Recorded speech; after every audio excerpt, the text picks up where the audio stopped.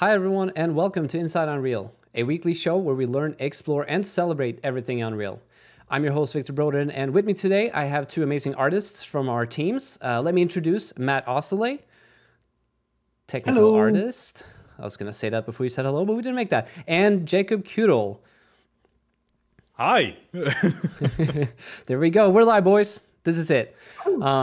Today we're going to talk a little bit about how you can optimize your environment in Unreal Engine. And but to start off, I wanted to have both of you introduce yourself because it's the first time you're on the stream. And so why don't we start with Jacob? Yeah, hi. So my name is Jacob, and I'm here as an environment artist for Quixel at Epic Games. That's my job. Yeah, that's pretty much it. Very short and concise. That's good. Matt's turn. And I'm Matt Osley, as Victor said. I'm a technical artist, developer relations specifically. So my job is working with all of our licensees, which is a lot of fun. I've been working in the video games industry for like 10 years, and like the common thread through just about every project I've ever worked on is performance and optimization. And that's why I'm so excited to be on the live stream to talk about performance. It's your time to shine. Man, With that said, yeah, please go ahead, Matt. The floor is yours. So a couple of things to get started. This is not talking about like mobile performance or VR hardware, but a lot of the stuff we're going to be talking about is broadly applicable. We're really focused on like deferred rendering, current gen pipelines. And like, yeah, of course, there's the fewer triangles, cheaper shaders, all that fun stuff. But that's only part of the story. And this kind of assumes that you are intelligently building your environments. You don't have 50 bajillion triangles in your rocks or anything like that. And we're not going to talk about like quality sliders or anything like that. This is like we're going to optimize for your high end. Oh, and before we get started, I should note that I'm running on like a 2080 RTX, big beefy processor, big RAM. So I'm, this is some of the stuff is going to it's going to look like it's running really quickly, but we can get it running a little faster. But the thing about performance is that a lot of this conversation has to happen in context. Not every game or project is going to have the same problems for performance. It's going to vary from project to project, how you set up your project, how you've constructed your environments, which is why I'm so excited that I got to work with Jacob at Quixel, and he was working on this scene. Jacob, why don't you tell us about the scene that we're working on today? Yeah, so this is a scene that is currently in development. This is not released yet. It will be released. It's essentially a medieval scene, and we're planning to have this actually be a game, because the entire thing with the demo projects or projects that Quixel has released so far, we always strive for VFX quality graphics inside of Unreal Engine. And even with Rebirth, which had sections that ran absolutely fine in real time, it wasn't actually on peak performance with you being able to walk through. And so since we've joined Epic, our focus sort of shifted a little bit to providing you these demo scenes so that you're able to dive in and sort of see and dissect how we do things, but also understand how things are done. And up until now, we've never really hit on how do you create a game or how do you make things run in a game. We've always just demonstrated visuals, but never actually proven our point of, yeah, this actually runs in real time on current gen hardware. So with this project, we actually want to prove ourselves and demonstrate to our customers and Epic's customers that this is something that is absolutely possible, even with a super small and condensed team. And so me being just an artist, so super quick background, I sort of dropped out of university super quickly into Quixel. And my entire focus with Unreal Engine has always been just cinematic shots, so just pure visuals. I never worked as a game artist. So now with this project especially, I'm sort of out of my depth, considering what we want to hit on visually, and what steps we actually need to take to make this run smoothly. So this is where Matt jumps in with his knowledge and advises us on how to build systems, what systems are smarter ways to approach things compared to maybe vanilla setups or just brute forcing things, And this is why we have this stream in the sort of perfect context of this project, because performance optimization, as Matt stated, is something that continues throughout the process of a project. And it wouldn't make sense to show you a finished scene and just talk about, hey, yeah, these are the steps that we took to optimize the scene, but rather we dive in now where everything is not really finished at all, and show you what steps we're taking in this moment and continuously throughout the project to sort of get the best out of the engine and out of this project. Hope this makes sense. Yeah, that works for me. So one of the things that when I first pitched this to Galen and Jacob and Victor was that this was, we started talking about this a while back. I got into the project on the earlier side, so I got to do the thing that I think is the most important for performance optimization across the board, and that is I got to set up my perf metrics early, because if you were checking your performance early and often, when you've added something that affects performance. I'll give you a great example. I was working on a project many years ago, and our QA department every day had cameras set up throughout the map, and they would go to each camera. We had console commands, so it was the exact same camera every time, exact same transforms, same hardware, and they would take like a 2 or 3 second average of the frame time, and then they'd add that into a report. And so for any given map, it might have had 20 cameras because they were pretty large. And I remember there was this one cave that for the longest time had been running at 6 milliseconds, 9 milliseconds. We were targeting 60 frames per second, 16.66 milliseconds. So everything was going great. And then one day, suddenly it shot up to like 25 milliseconds. And because I knew that the day before it had been running at 9 milliseconds, I knew that there was a specific camera that was causing issues, and I could go to that camera in my build, run a pix capture on it, which is a GPU profiler, and dive into the draw calls and figure out what was going on. And it turned out that there was a distortion texture that was like 2080 by 2080, and this was on the Xbox One, and so it was a really heavy texture with a really heavy shader on it, and it was full screen, so affecting every pixel on the screen. And so because we had been checking performance every single day for every single camera, we knew that something was wrong, and we could immediately react to it.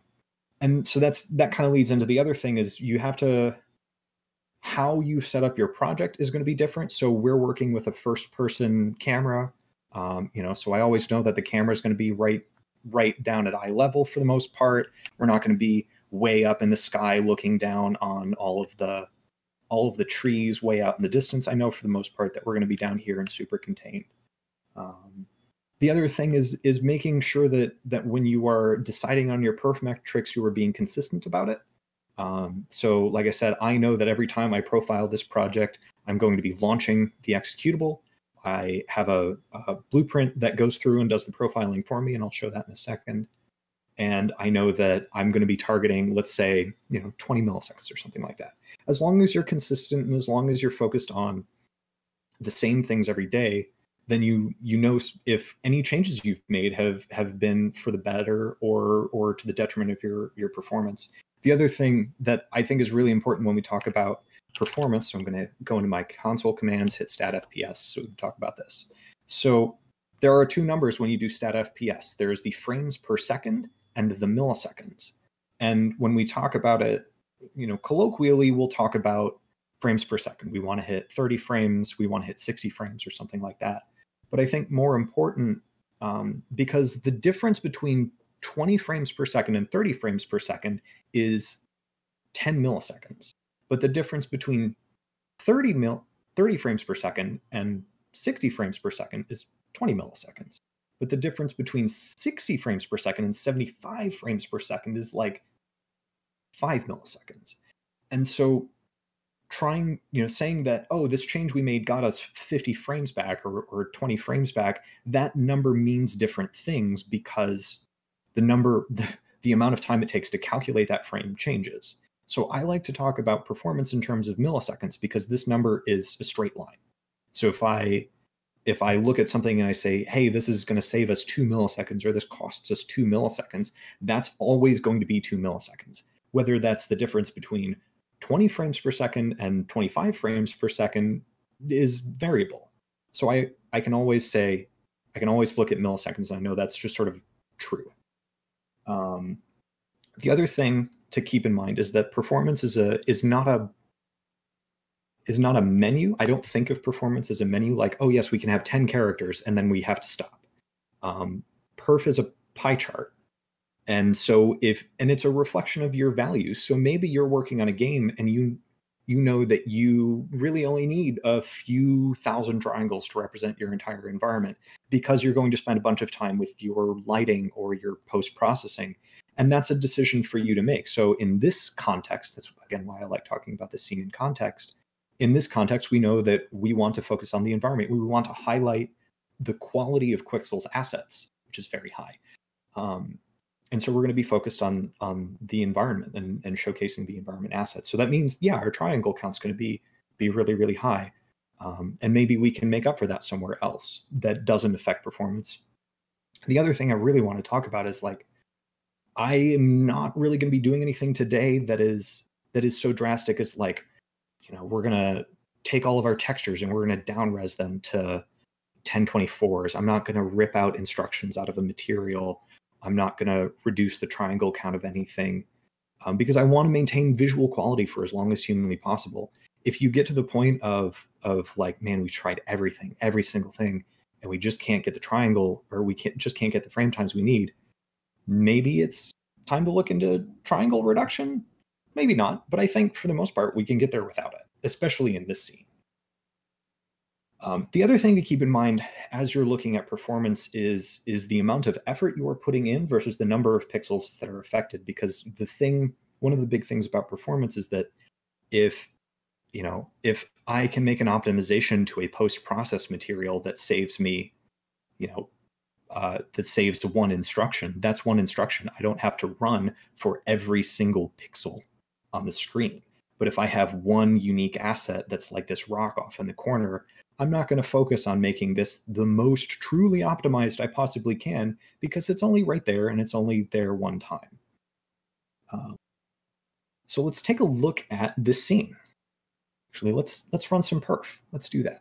So I have set up a blueprint, and this blueprint has a bunch of perf cameras in it. And what it'll do is it'll go through. We're going to launch real quick. This blueprint will go through the scene. It will move from camera to camera to camera. It will run a GPU trace using Unreal Insights. And we'll go back and look at that trace, and then we can get the average of the frame time for each of those cameras. And I'll show you what that looks like when this builds. And Matt, can you explain now why you're picking launch rather than play in editor? Yes. So again, this goes back to the consistency question. As long as I like to compare apples to apples. So if I want to make sure that the scene is running at frame rate, I know that I'm going to launch it through Unreal as opposed to play in editor, because there's a little bit of overhead when you're running the editor. So if I want like a ground truth, if you will, of performance, I'm going to look at it here. And the other thing I'm going to do is I'm going to full screen that. So I have a blueprint set up in this scene. And again, this is a sample scene that will be released at a later date. So this blueprint's going to be in there too, if you want to take a look.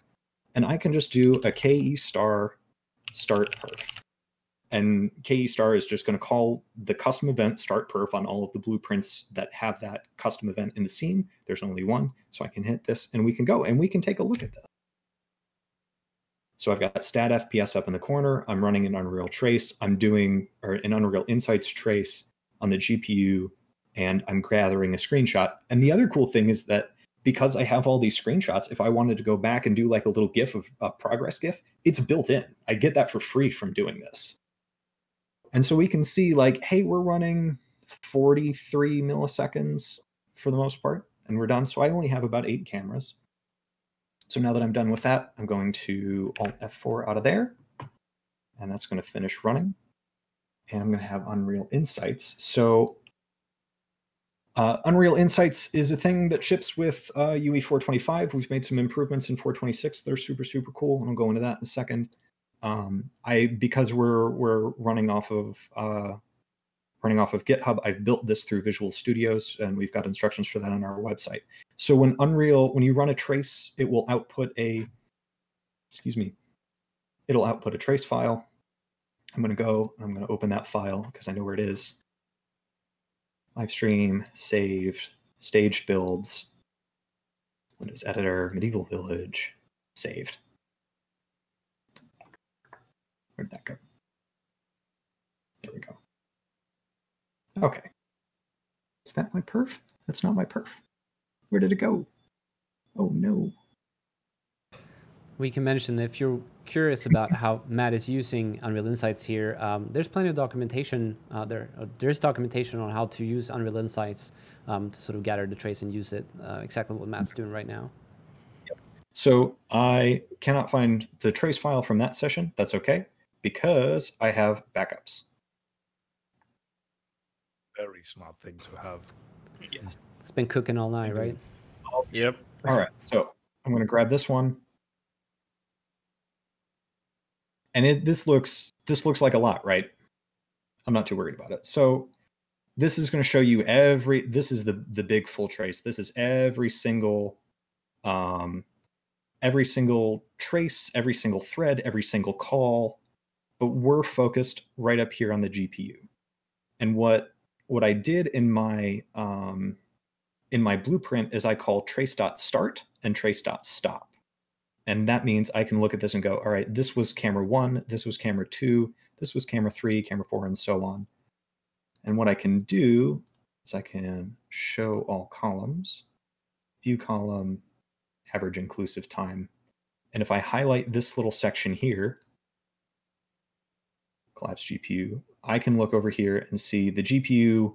So the average for that was 48.64 milliseconds on camera 1. I can look over at camera 2, collapse that. Again, 60.59 milliseconds. Right, so 48.9. So I can see that each of these frames took a little bit of time to render, and I can keep that in mind, and I can even dive in and I can see, all right, so the pre-pass was 3 milliseconds, shadow depths was whatever, 13.2 milliseconds, and this gives me an idea. This gives me a place to look, and it also gives me metrics to which I can compare, and I can go back tomorrow after we make these changes, and I can run this test again, and we can see whether or not that was a net gain or a detriment to perf. And these things match up with. I'm gonna have to reopen the map here. But those numbers will match up with the numbers that we see in the editor, and I can show you. Ooh, I knew this was going to happen. All right, so we're going to close that. Welcome to the club, Matt. Yeah, it's we're doing it live. We're doing it live. Yep. It's not the first time. It's not going to be the last. Yeah. In the meantime, mind answering? Oh, actually, that's loading pretty quick. You know what? You're going to be up and running here. And yeah. I also got to open the map, so I'll take a question. All right. Let me get the right doc here. Let's see. There was one that was related. Oh, we did get the question again if the demo scene will be available for download. I think it's worth repeating that ultimately this is an example scene that will be available for free for download, using both Megascans assets and some other assets that are permanently free on the marketplace. Yep.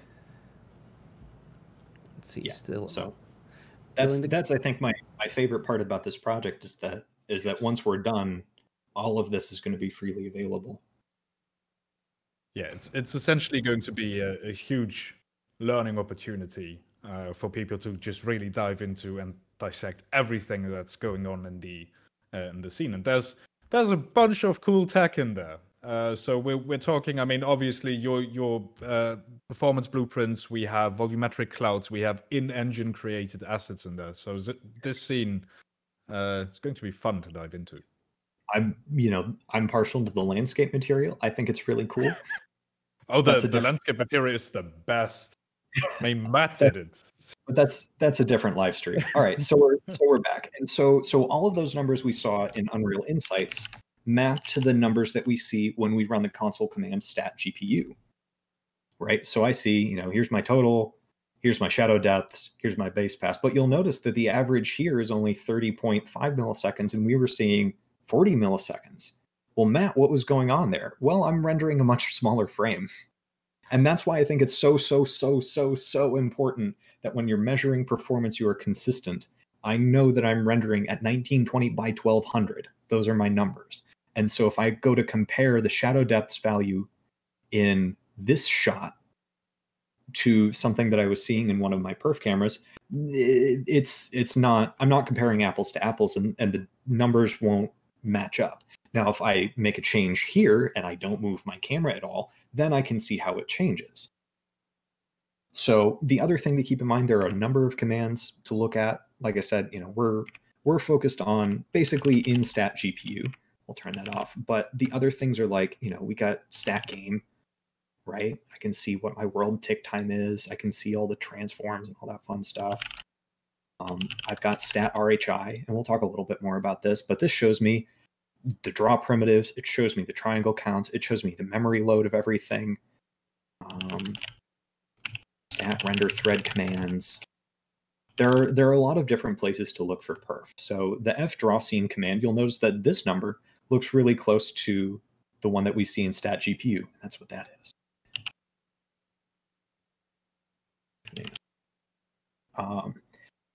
And so what I like to do when I see performance, oh, no, let's talk about the blueprint first. So I have a sub level called performance, and that has all of my perf cams in it.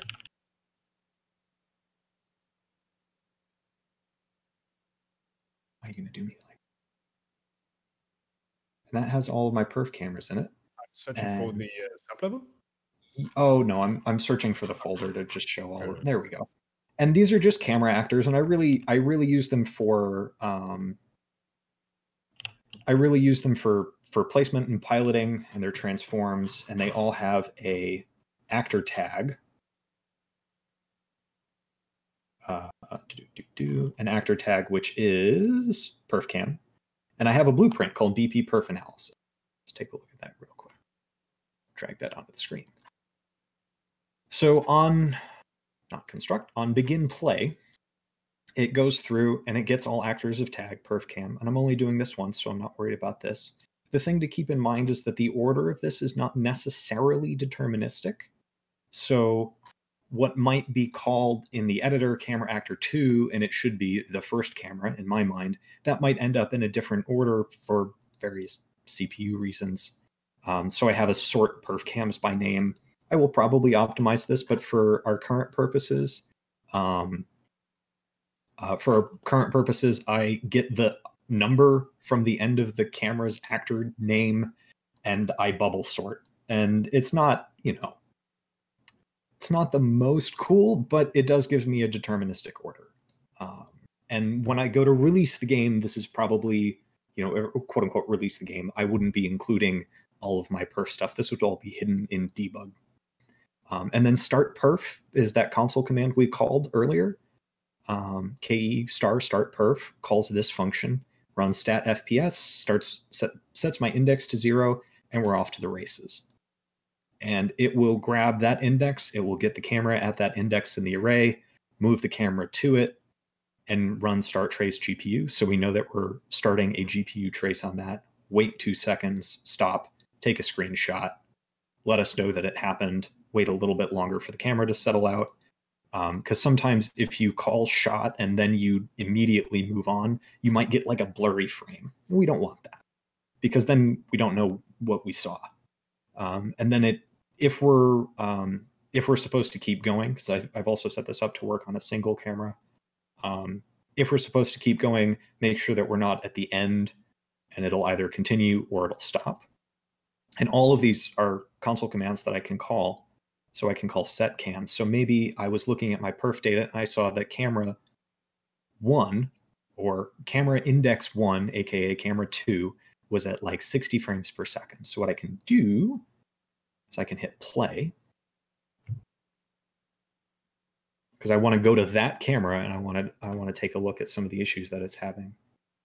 So I will KE star set cam 2. Haha, I've already off by 1 myself. KE star set cam 1. All right, so this was a shot that I noticed was particularly heavy.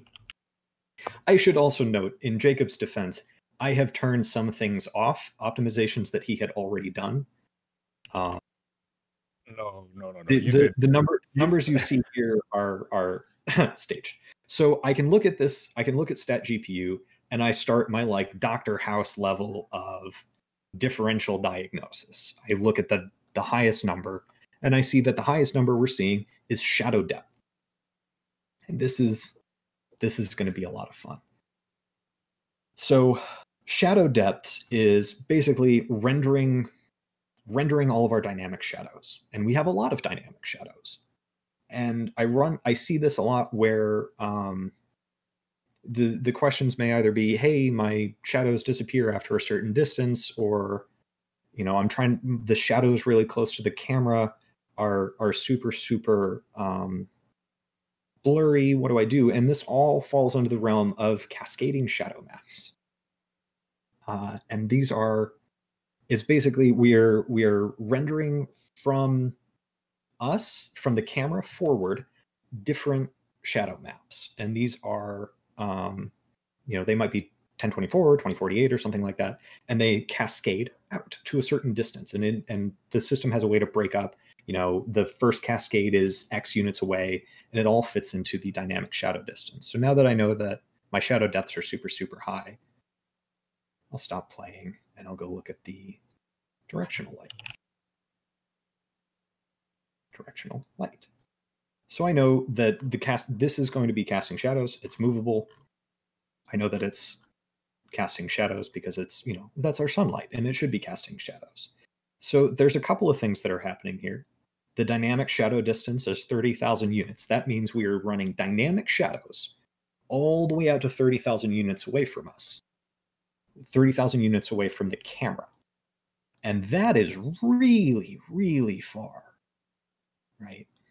That's, from here, gosh, what is this asset at? This asset is 920 by that, way out into the distance.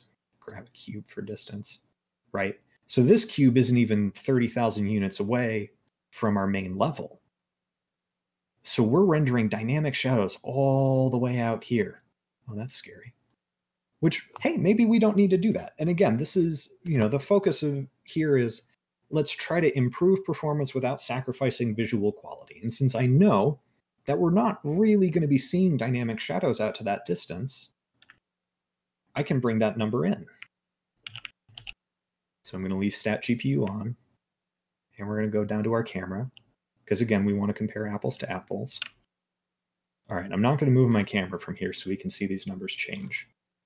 So I'll come down here and I'll say, let's move the dynamic shadow distance into like 15,000 units. And we see that number start creeping down. Okay, so that saved me 4 milliseconds. And I don't notice a difference. 4 milliseconds can be a big deal. Right? That can be make or break. Now we got to keep going. We're not done yet. So the number, in my experience, your mileage may vary. In my experience, the number of cascades has a bigger effect on performance than the size of the cascades or the distance. So if I crank this up to 10, because again, this goes back to how many operations are you doing over and over and over again? And if we are doing 10 shadow cascades every single frame, that's going to cost a lot. But if we're doing one shadow cascade with a higher resolution, that might be cheaper. So 10 shadow cascades cost us, that we went from 16 to 23, that's 8 milliseconds. If you're targeting a 60 frames per second game, that's half of your draw budget. And we haven't even started talking about characters, and we haven't even started talking about particle effects or anything like that. All the dynamic stuff that happens. And that's another thing that I should have mentioned at the top. I like to, when we're talking about environment, I like to keep my number like a few milliseconds lower than the overall target for the game. So if I'm targeting a game that's running at 30 frames per second, that's 33 milliseconds, my environment target might be 25, 27 and a half milliseconds. Again, it depends on, do I know if I'm going to have 1,000 characters on screen or if I'm only going to have 5. And these are value judgments you have to make for yourself. So let's say I'm only going to need 1 cascade. And we can watch that number drop. Oh, wow. Okay, so with 2 value changes just on the directional light, we've gone from 20 milliseconds to 11 milliseconds. I haven't changed the camera, so I know that these numbers are relatively correct to each other. So the other thing you can do, maybe you do want shadows that extend beyond 15,000 units, and that's where distance field shadows come into play. Now keep in mind, when you generate distance fields for your meshes, that is a project setting, and that has to happen for all of your static meshes. So there will be an additional memory load there, but we're now going to be calculating shadows against the static distance fields, autosave, of course. And those are a little cheaper to calculate. And so the distance field shadow will this distance will cover everything from the end of your dynamic shadows up to this distance. And then beyond that will be the far cascade. And effectively, the far cascade is an opt-in shadow cascade. It is, if I have a giant pillar that I need to be casting a shadow across the entire map, but the giant pillar is a bajillion units away, I might opt that into the far cascade and nothing else, and work with that. And so the far cascade settings are down here. But again, for our purposes, we don't really need a far cascade. We can cover all of our shadows within, say, with 1 cascade at 15,000 units. And it looks like distance field shadows didn't have a huge effect on our perf, positive or negative, which is great. I just turned that. All right. So that was 8 milliseconds right there. Everything's going great. And there's probably going to be a little overhead here too for the GPU because I'm streaming off of this computer. My GPU is also doing a bunch of work to do that. So that's something to keep in mind too. Okay. So let's move on from that, because the next thing I notice is that my base pass and my prepass are really high.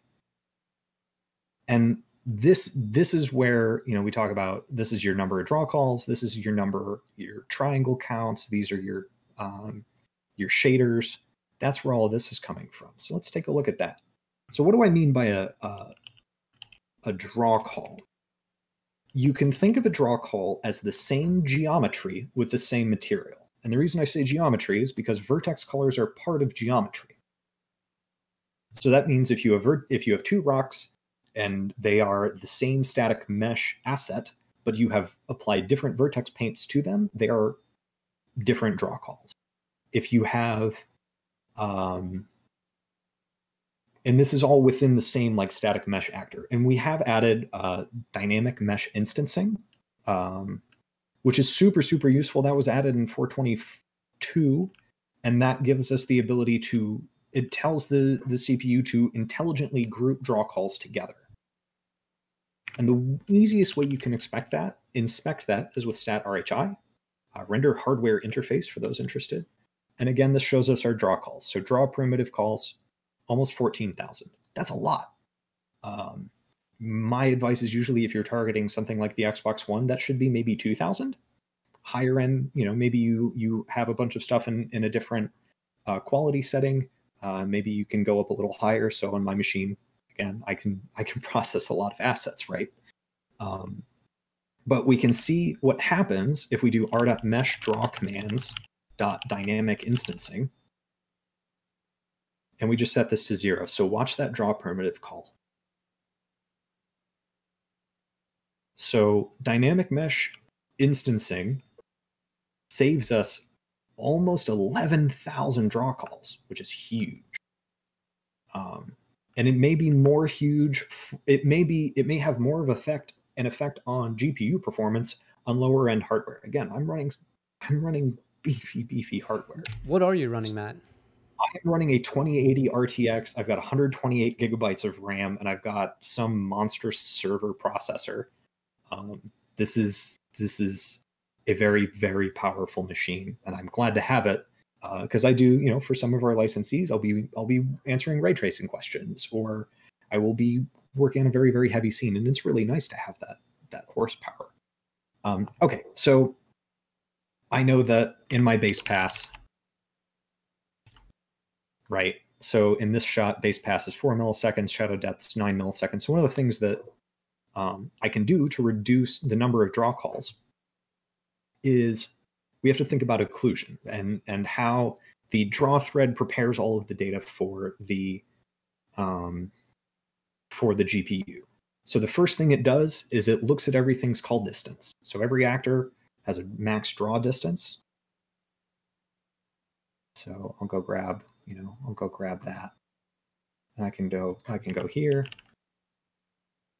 max draw distance, and I can say, so this is set at 0, which means that as far away as I could possibly get from this thing, 50 bajillion units, right? This draw distance is going to be 0.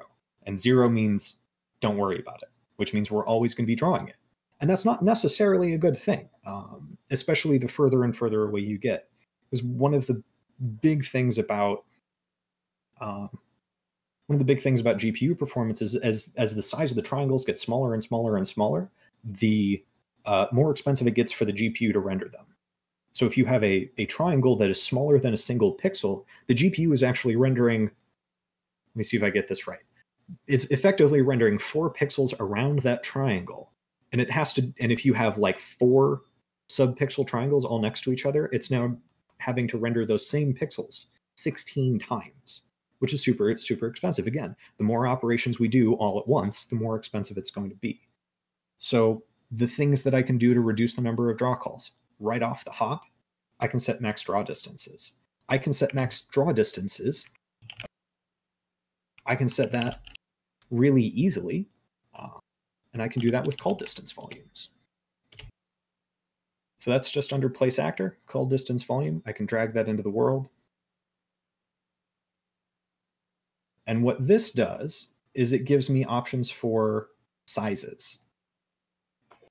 And this size, keep in mind, is the largest single dimension of the bounding box. So if you have an asset that is like 10 units tall by 10 units wide by 1,000 units long, that's going to be cut. That's going to be hit by anything that is 1,000 units. If I have something that is 50 by 50 by 50, that's 50. So maybe I'll say, everything that is 200, that is 50 units, I want to start calling that at 1,000 units. I'm going to make that call distance volume super, super big.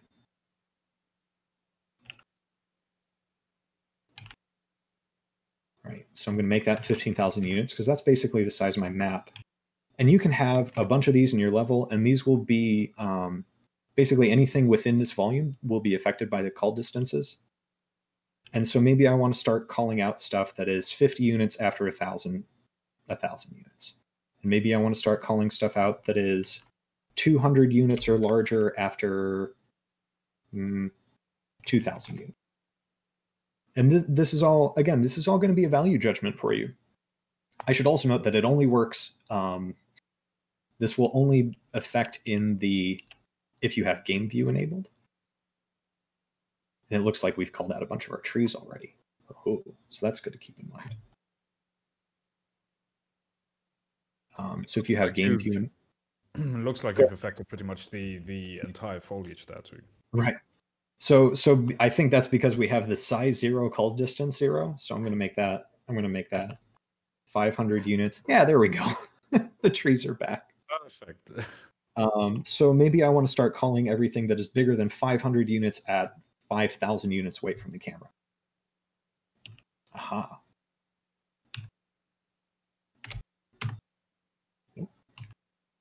Maybe I want that to be 15,000 units away from the camera. Or 20,000 units away.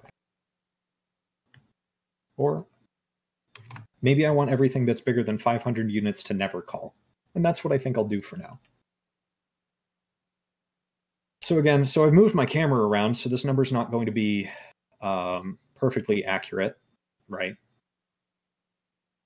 All right. So with that, that's at 13,000 units. If I set that to 0, so that was 1,000 draw calls. And we're looking at the frame, and I didn't see anything change. Did you see anything change, Jacob? No, not really. Right? So maybe, Yeah. so yeah, let's say I leave that at 2,000 units. Shoot, that's 1,000 draw calls right there. Hey, maybe that's half your budget. Great. So that's one quick technique to reduce the number of draw calls, and I'll show you with our good pal render doc why that can get super, super scary. So I have over here on the other screen render doc. This may look scary, but I think it's a lot of fun. So currently, I'm having a little bit of trouble making the packaged build. Obviously, we will have this fixed before we release the full sample. But when I do the launch, it will make an executable in saved stage builds. So I know I can launch that. And I'm going to say, hey, open, when I hit launch, open the map Medieval Village blockout. And while we're at it, just enable Unreal Insights with a GPU trace. I'm not going to launch that. I already have a capture. Oh, big important note. If you were launching with render doc tracing kind of attached to the process, make sure you have capture child processes enabled. The other thing is if you are targeting DirectX 12 hardware, make sure that you have developer mode turned on in your Windows settings. Otherwise, none of these things will show up. So what we can see here is all of the commands that got sent to the GPU to draw the frame. So this is after call distances have been checked. This is after Frustrum Culling has been done. And I can talk about that in a second. But we can go in here and we can look at Basepass. And this will show us all the stuff that happened in the Basepass. And I can see the straw material drew the static mesh SM card test 11 times, 11 instances. This is the dynamic mesh instancing happening all at once. Scene color deferred. I'm going to overlay with wireframe mesh. We're going to scroll down and we can see all of our stuff start to show up in our different buffers. Maybe I'll do try. And as we go further down the command list, more stuff is getting added. Oops, we're slowing down. Oh no, oh no. We're doing all right. We're doing all right. But this is really the beautiful thing, because for me as a sort of just purely visual artist who never really needed to quote unquote worry about performance, because my real time was sequencer real time compared to actual real time.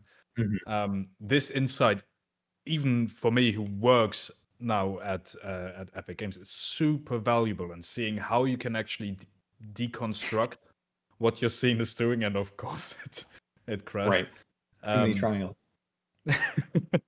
This is super important and super valuable to sort of get a breakdown of the tools that are available and how to use them to their full potential. So the one of the notes that I would like to make right off the hop is when you are attaching profiling tools to your game or to your editor or something like that, there's going to be a bit of overhead because this is basically when we attach the process, we're basically saying, hey, I want the verbose log of all the render commands, and that's going to take a little bit of extra time to calculate. So in some situations, it may not be too bad. In some situations, it may be many extra milliseconds spread across each of your draw calls. So, all right, let's jump back in here. So, right, I see there are many draw calls, and that's okay because we're gonna start getting them down. But what I wanted to show you very briefly in here is, let's go all the way to the end. Let's maybe look at that, and let's look at triangle size. Oh, it does not want to look at triangle size. That's okay. We can do this over here. So we can see this in the quad overdraw optimization view mode. So what this is showing us. All right, sorry about that, everyone. Quick little audio interface crash. If you watch the stream, it has happened. I'm still waiting on my new interface. It's difficult now in the pandemic times to get the kind of hardware you need, but we are back, and Matt's ready to show you everything about Overdraw that he knows. We're back. Okay, so we're going to talk about quad overdraw. So back in the days of forward rendering, when we had to render basically everything from back to front, where if you had a giant fog plane that would have to render on top of everything behind it, you'd have to run the pixel shader over and over and over again. And there's certainly still some of that, right? This is one of our fog particle effects, and we can see that that's causing a lot of overdraw. But what this view shows you is the number of times each pixel is getting rendered. And we can see that, in a lot of situations, each pixel is getting rendered 4 times, right? And what this is small triangles. And one of the best ways you can bat that is with LODs. And what I love, love, love about Unreal is that, back in the day, I had to think about making sure that all of my LODs were perfectly set up. Of course, with Quixel, you get LODs for everything right out of the box, right out of Quixel. But maybe you are working on a custom asset and you are building something yourself, and you haven't thought to make LODs, or maybe you just want to make sure if LODs do affect or do improve your performance, you can generate them automatically in Unreal. This is, I think one of my favorite things. I think it is one of the, sorry for sort of no, jump. Go ahead. But I think it is genuinely one of the most overlooked core features that will help you deal with pretty much any asset, whether it's a Megascans asset and you bring in high poly data for a cinematic, but you want to still crunch that down a bit.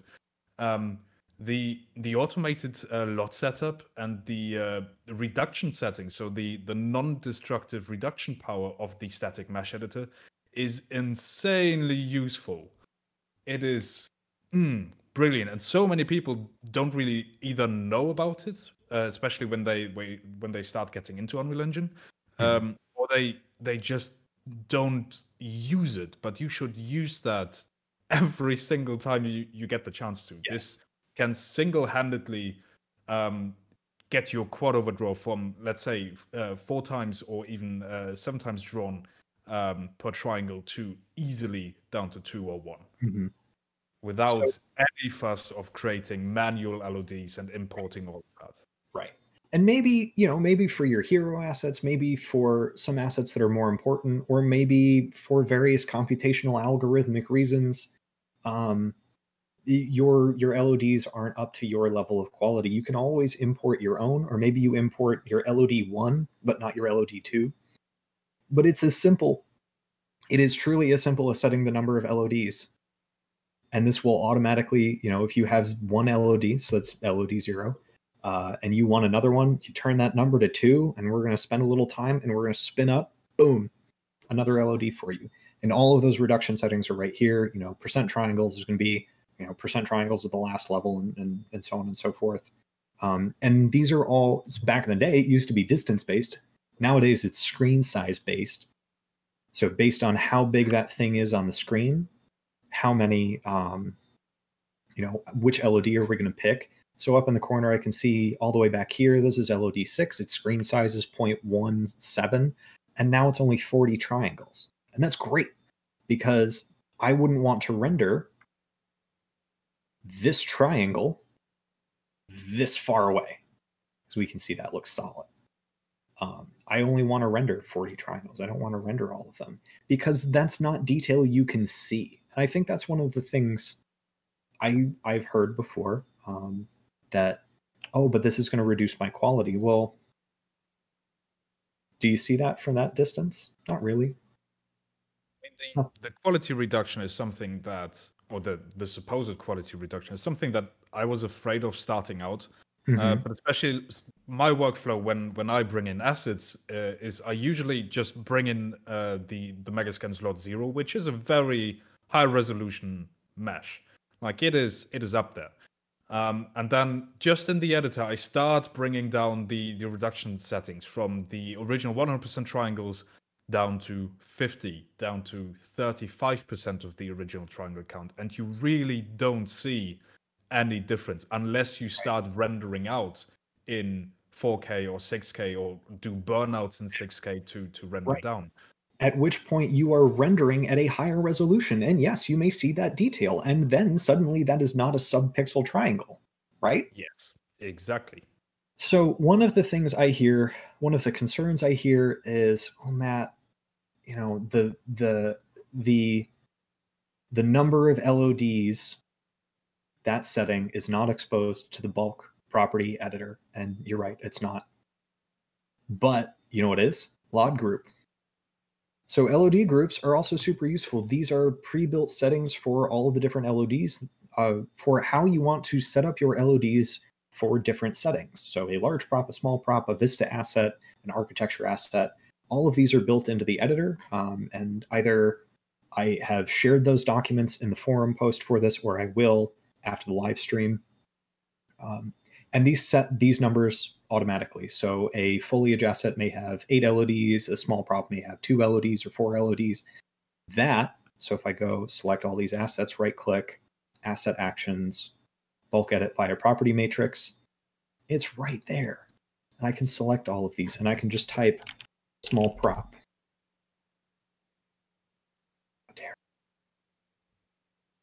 Or I might select those 3 assets and go to LOD settings, and I might type small prop over here.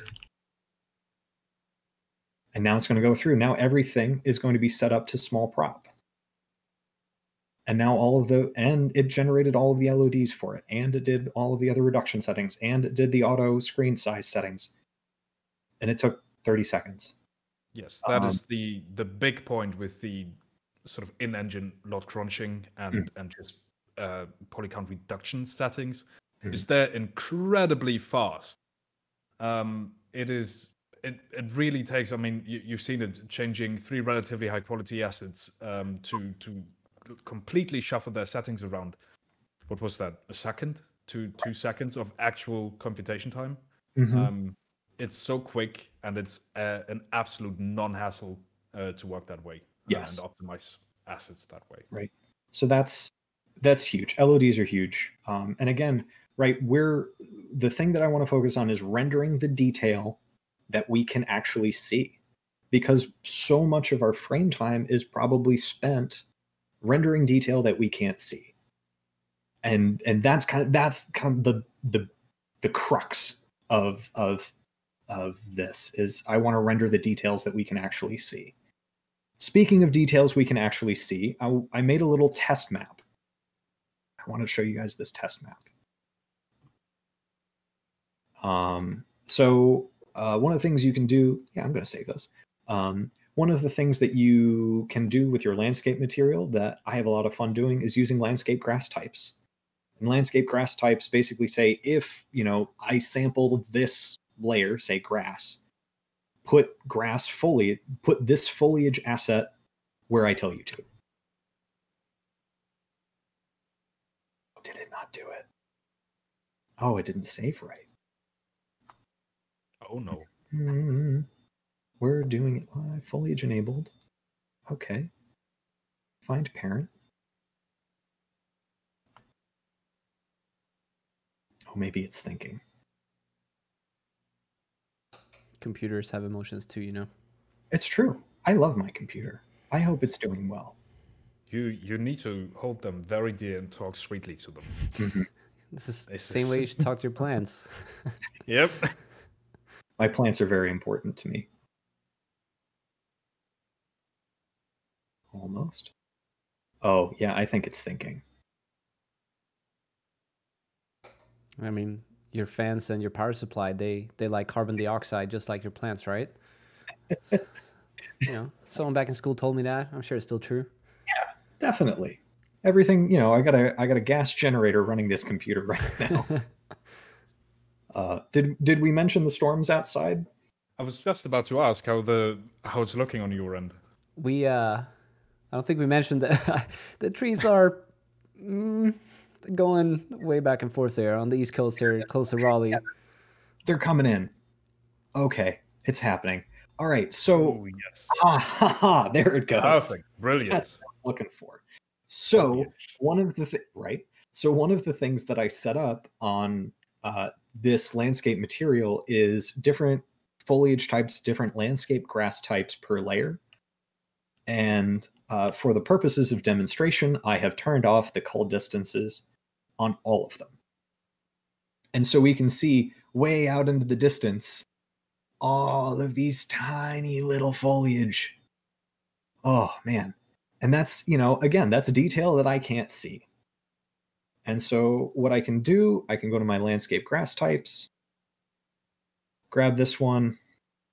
So this is a landscape grass type asset, slightly different from a foliage asset, and we'll get into foliage assets in a second. And so the start and end cull distances are very, very high. So again, let's do a little test. Let's come down here, go into game view, stat RHI. Whew, only 2,000 draw calls because of dynamic instancing. Let's see what happens if we do this. Mesh draw dynamic instancing 0. Okay, so those are all instanced together, which is fine. Because they are all basically part of the instanced foliage actor of the level. But that doesn't mean I shouldn't bring these down. So maybe I only want to render these out to 5,000 units.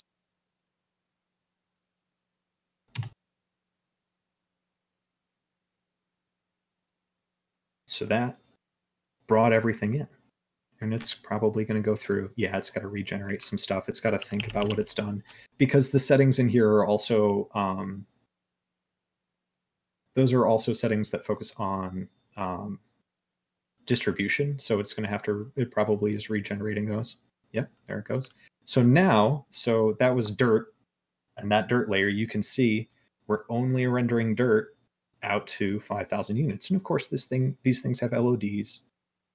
Because really, at a certain point, we really can't see that detail. And of course, this is my little test map. So there would, of course, be more environment art built on top of this that would hide just the flat plane. But cull distances are critical because this is the first and cheapest way to discard stuff from rendering. The other thing that discards stuff from rendering is not something you necessarily have control over, but that is Frustrum Culling, which we talked about earlier. And I can see that with freeze rendering. That's a really useful command. So we can see that one of the things that we immediately frustum culled, so frustum, the view, so that's the near clip plane, the far clip plane, and your FOVs. And so that looks at that, and it does, I think, bounds testing to see if something falls within your frame. And it'll discard, it won't even send to the GPU things that you cannot see. So stuff that's behind you, not going to see it. If you have a big rock that has a really big bounds, but it's behind other stuff, it'll get sent to the GPU. And then on the GPU, we will figure out whether or not we need to do the base pass for it. Excuse me. So Frustrum Culling basically said, nuke out. We're not going to render all of this landscape stuff behind you. So, and of course, you'll see rendering frozen up in the top left to let you know that that's happening. Boom. Let me pop that back in, right? So now that, now my frustum is getting updated every frame. Okay, so we're still focused on draw calls, right? So I do know that in my level, I'm just going to filter all foliage here. So I have these landscape grass types. I'm actually going to filter those out.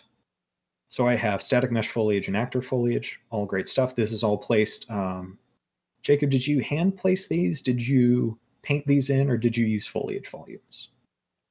Both, actually. Right now in the project, we have a few larger foliage volumes that just helps you expand the level beyond what would make sense to hand paint stuff in.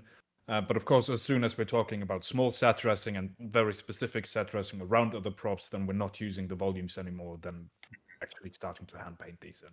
Yeah, right. Because again, artistic control is really important. So, Oh yes. The cool thing is a lot of the settings for static mesh foliage are bulk editable. So what I'm going to do, again, you can pin properties to add columns. And I will freely admit that I hit pin cull distance and I started clicking around. I'm like, I can't edit these. What's going on? I can edit these. So might be worth mentioning a little bit about the bulk editing matrix. Yeah. This is one of the things I do as a tech artist. Oh man, all that yellow is really bouncing. Ray trace GI. Get that one. Oh, yes. Yeah. So the bulk edit property matrix thing is really handy. One of the things I hate to do as a tech artist is the same thing over and over and over and over and over and over again. My first tool was just automating a thing that toggled collision on and off because I just couldn't bear doing it by hand. So that's sorry. The small delay is. Oh no, you're fine. So getting access to that is as easy as selecting a bunch of assets, going to Asset Actions, Bulk Edit via Property Matrix, and that'll bring up everything that you have selected. And you can go in and you can select a subset of assets. So maybe I want to set the cull distances on my fern.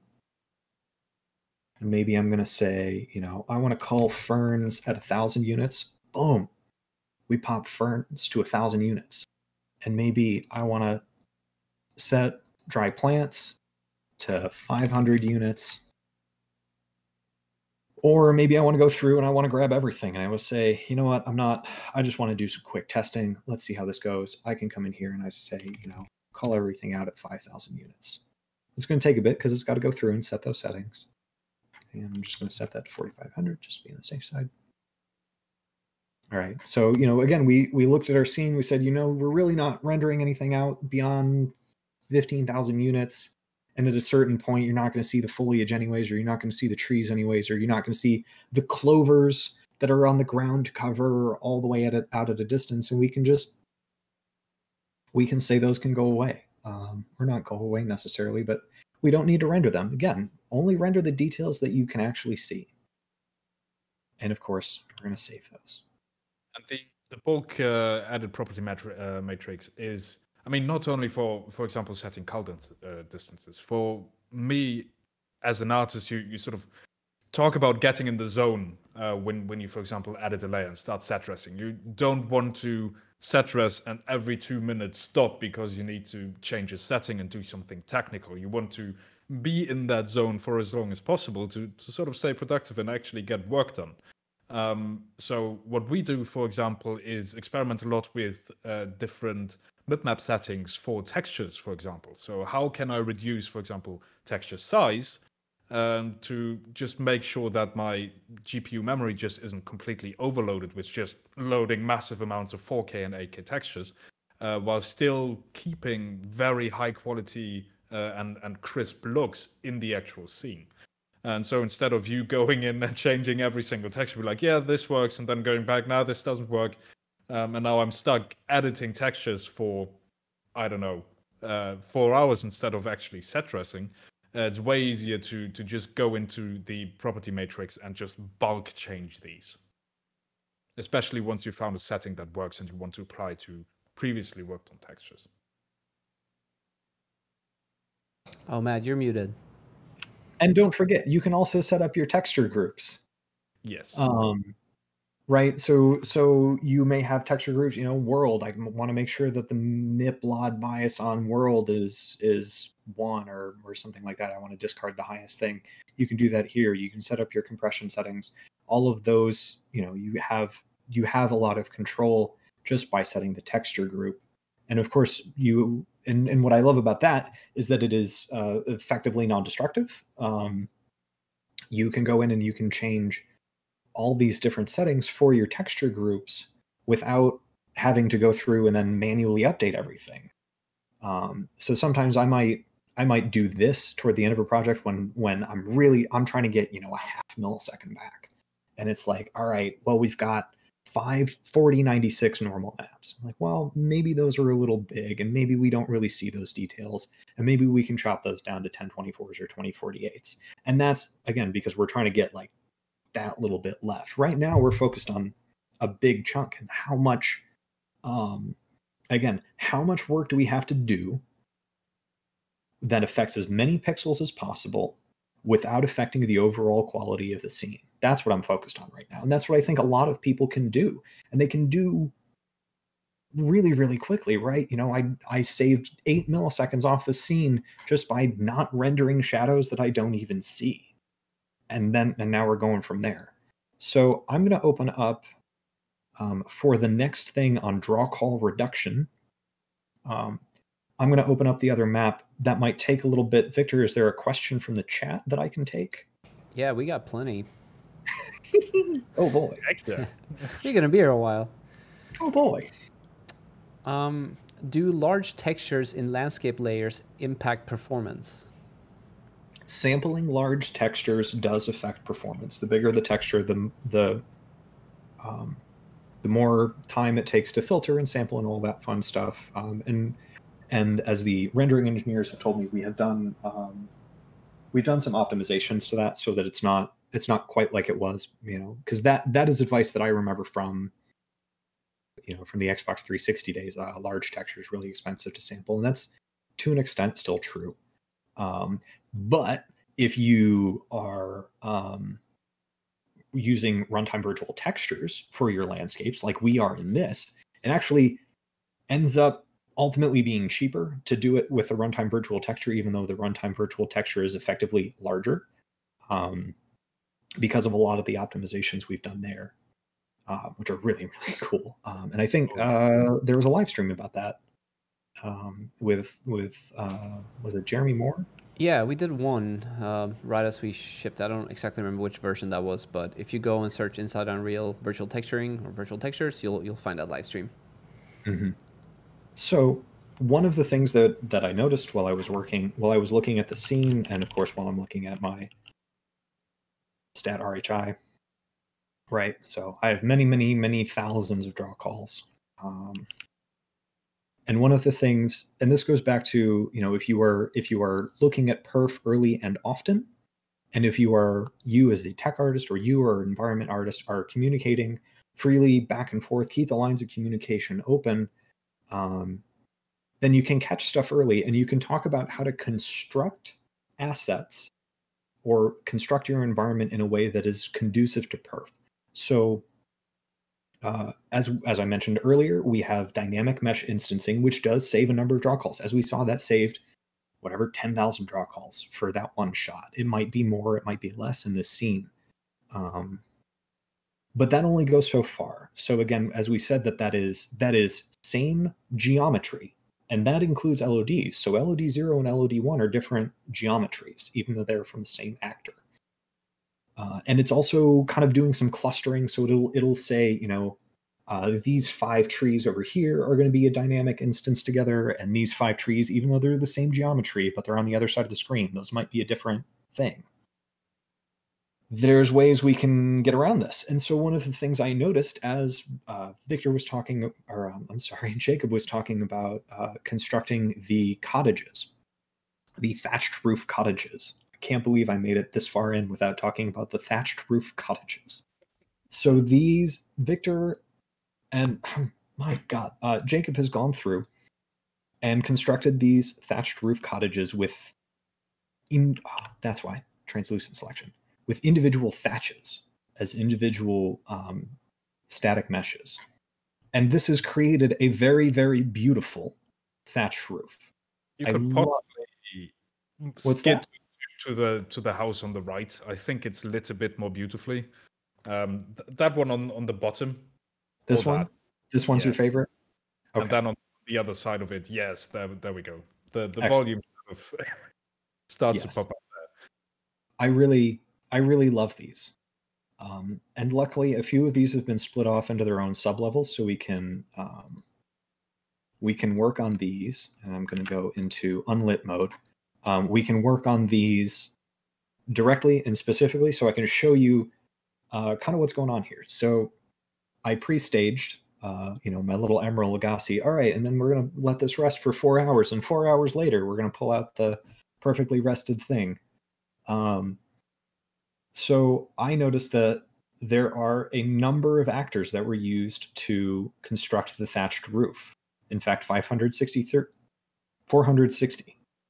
And so each of these is going to, it's going to LOD separately. It's might not dynamically batch instance together quite the same. And Jacob, you were telling me that one of the things that you wanted to maintain is that nice kind of gradient as you move away from it, so that it's not, if the whole roof LOD popped all at once, we'd notice, right? Exactly. This is like my quote-unquote basic artistic brain went, okay, I have this thatched roof, and I know that I need a base mesh, and I need some sort of cards on top just to fake masked volume. And so my first instinct was, well, when I have all of this in one mesh, and I get away from the camera, or start getting away from the object, then obviously all of that will sort of pop out in an instant. And what I did for these is, first of all, set their culling distances, but also have the opacity decrease based on distance to camera. So they are on their own, even if they are not actually culled, fading away, which sort of helps you hide that sort of immediate disappearing of cards. But in my head, it made more sense to keep those as individual meshes or individual pieces, which could cull out then more aggressively without me rendering a completely transparent object for longer than it needs to be rendered. Right, because translucency can get expensive. So now we're going to get into the construction without affecting visual quality. So I want to make sure that these these cards fade nicely and separately. And I will freely admit that I changed the material so that we can do this live. How dare you? Did I leave that plugged in? I left that plugged in.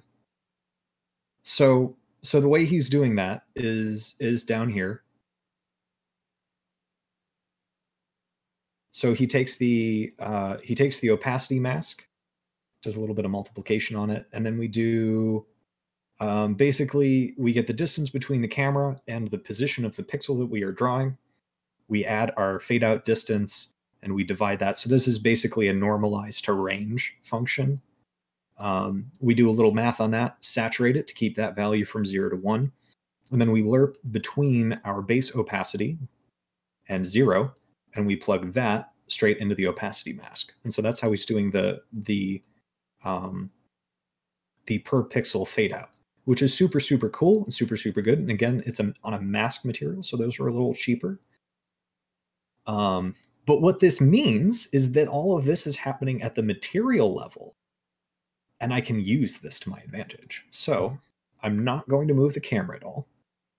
I'm going to stat RHI so we can see how many draw calls we're working with. So, this house effectively is anywhere between 800 and 1200 draw calls. It's an entire mobile game, essentially. You think about, I remember somebody saying like the sound file for the Sega at the beginning of Sonic is like 1/8 of the total cartridge. These are all the draw calls you get for your entire mobile game. So it's good if you can be wasteful, but it's smarter to do it the smart way, obviously. Right. Well, so the cool thing is we have a couple of built-in tools that can make this really, really, really easy. I'm going to show you 2 things you can do. And both of them are just with a right click. So the draw calls popped up there because of the highlighting. So we're going to remember our old value of 1,000. We're going to select all of these bad boys. There we go. Select all those bad boys, right click, merge actors. And the one I'm going to use is this one over on the right. Harvest geometry from selected actors and merge them into an actor with multiple instanced static mesh components. This is what I would consider a destructive change. So this might be something, you know, as we're getting toward the end of this project, Jacob, we know that the houses aren't going to change around too much. We might pull this trigger. There's a way. There's a Go way ahead. to make it non-destructive that I used in a project where we basically have a separate sub-level where we keep all of the original pre-merging, so where we keep all the meshes. And so right before you do the merge, you essentially copy over to your unmerged level, and you make sure that that level is not loaded by default, and then you can work it or do it in a non-destructive way where you then later can open up that sub-level, select meshes in there and merge them, and then move that over. Right. And so as you're going through your project and you want to set something up like that, do it. Makes things so much easier on you. So for the time being, we're just going to do this little test. Again, our draw calls were around 1,000. And again, our dynamic instancing does a lot of work here, but we can help it out. We can tell it what to instance together, and we can do that right here. And so the key to me that this was a good idea is that we have maybe 4 different static mesh assets: Thatch, L, Light, Heavy, SM Card. I think there were maybe 4 or 5, but there are a lot of them. And that's what cued me in that this was kind of the way to go. So we're going to do all that. We're going to turn it into an actor. It's going to be instant static mesh components. Boom. Merge actors. I haven't moved the camera. That was 500 draw calls. That's a mobile game. Ship it. Ship it. And so now this whole thing, roof base, haha, give me, there it is. So the whole actor itself is all of these little, it's all of these, they're all instant static mesh components, which means that the computer knows that these should all be drawn in the same draw call. So now I know that there are probably some more draw calls in here, depending on how things are set up, same kind of thing. So that's not the only thing. That's not the only thing that we can do. So let's turn those bad boys back on. Okay, that was a lot. So say maybe, you know, for whatever hardware reason, we can't instance all of these together. What we can do instead, oh boy, scrolling. Takes a while scrolling through 500 individual actors. Right. So I can come back here, I can merge actors, and I'm going to do this harvest geometry and merge it into a single actor. So what this is going to do is create a new static mesh actor. And we're going to put this under my developer folder. Oh, secret's out. Save. So this is creating a mesh proxy. So this is going to do a little bit of extra work to generate this geometry, and it's going to bake some stuff down, and I might just tell this to not. So this is, I would say that this version of the merge actors tool is really, really good if you have a bunch of, if you want to create a whole new static mesh, merge it together, combine it, do a bunch of extra optimization. That's really good. That's what the proxy is really, really, really good for. Maybe less optimal for this use case. What I really wanted to show you was merge actors. So what I want to do is merge all of these into a single static mesh, not change the geometry at all, but merge the materials together. That's this one over on the left, grouping them by materials. Because in certain circumstances, depending on how you press the buttons, you could end up with all of these merged together, and each mesh will be its own element, its own material element, and that, for certain purposes, is a different material. So when we say same geometry, same material, different material, that's more draw calls. So we're going to merge that together. Developers folder. Yeah, that's what we're looking for. Okay. Name schemes, they're really important. All right. So now I have this, and I can drag that into the world. And we can see that that's, you know, that's all of our thatches grouped together. I can come in here. I can see that it's only the materials for the thatches that are there. There's only 5. So this is now effectively 5 draw calls. but it does have the LOD popping question. But because we've added that little extra dithering to the masked material, it kind of hides that transition really, really nicely. So the caveat with this, as you merge static mesh actors together, this is, a unique asset. This is going to have its own memory footprint, which may or may not be desirable. But these are all options. These are all options that you can take advantage of, and to keep in mind. So as Jacob and I progress with this scene, as we look to optimize it as much as we possibly can, squeeze out all of those GPUs, all those frames per second, we're probably going to go through. I'm probably going to instance these together, just to reduce that number of draw calls. And there are a bunch of places that we can do that. So I'm going to bop back to the main map. And I'll take another question, or at least come up for air.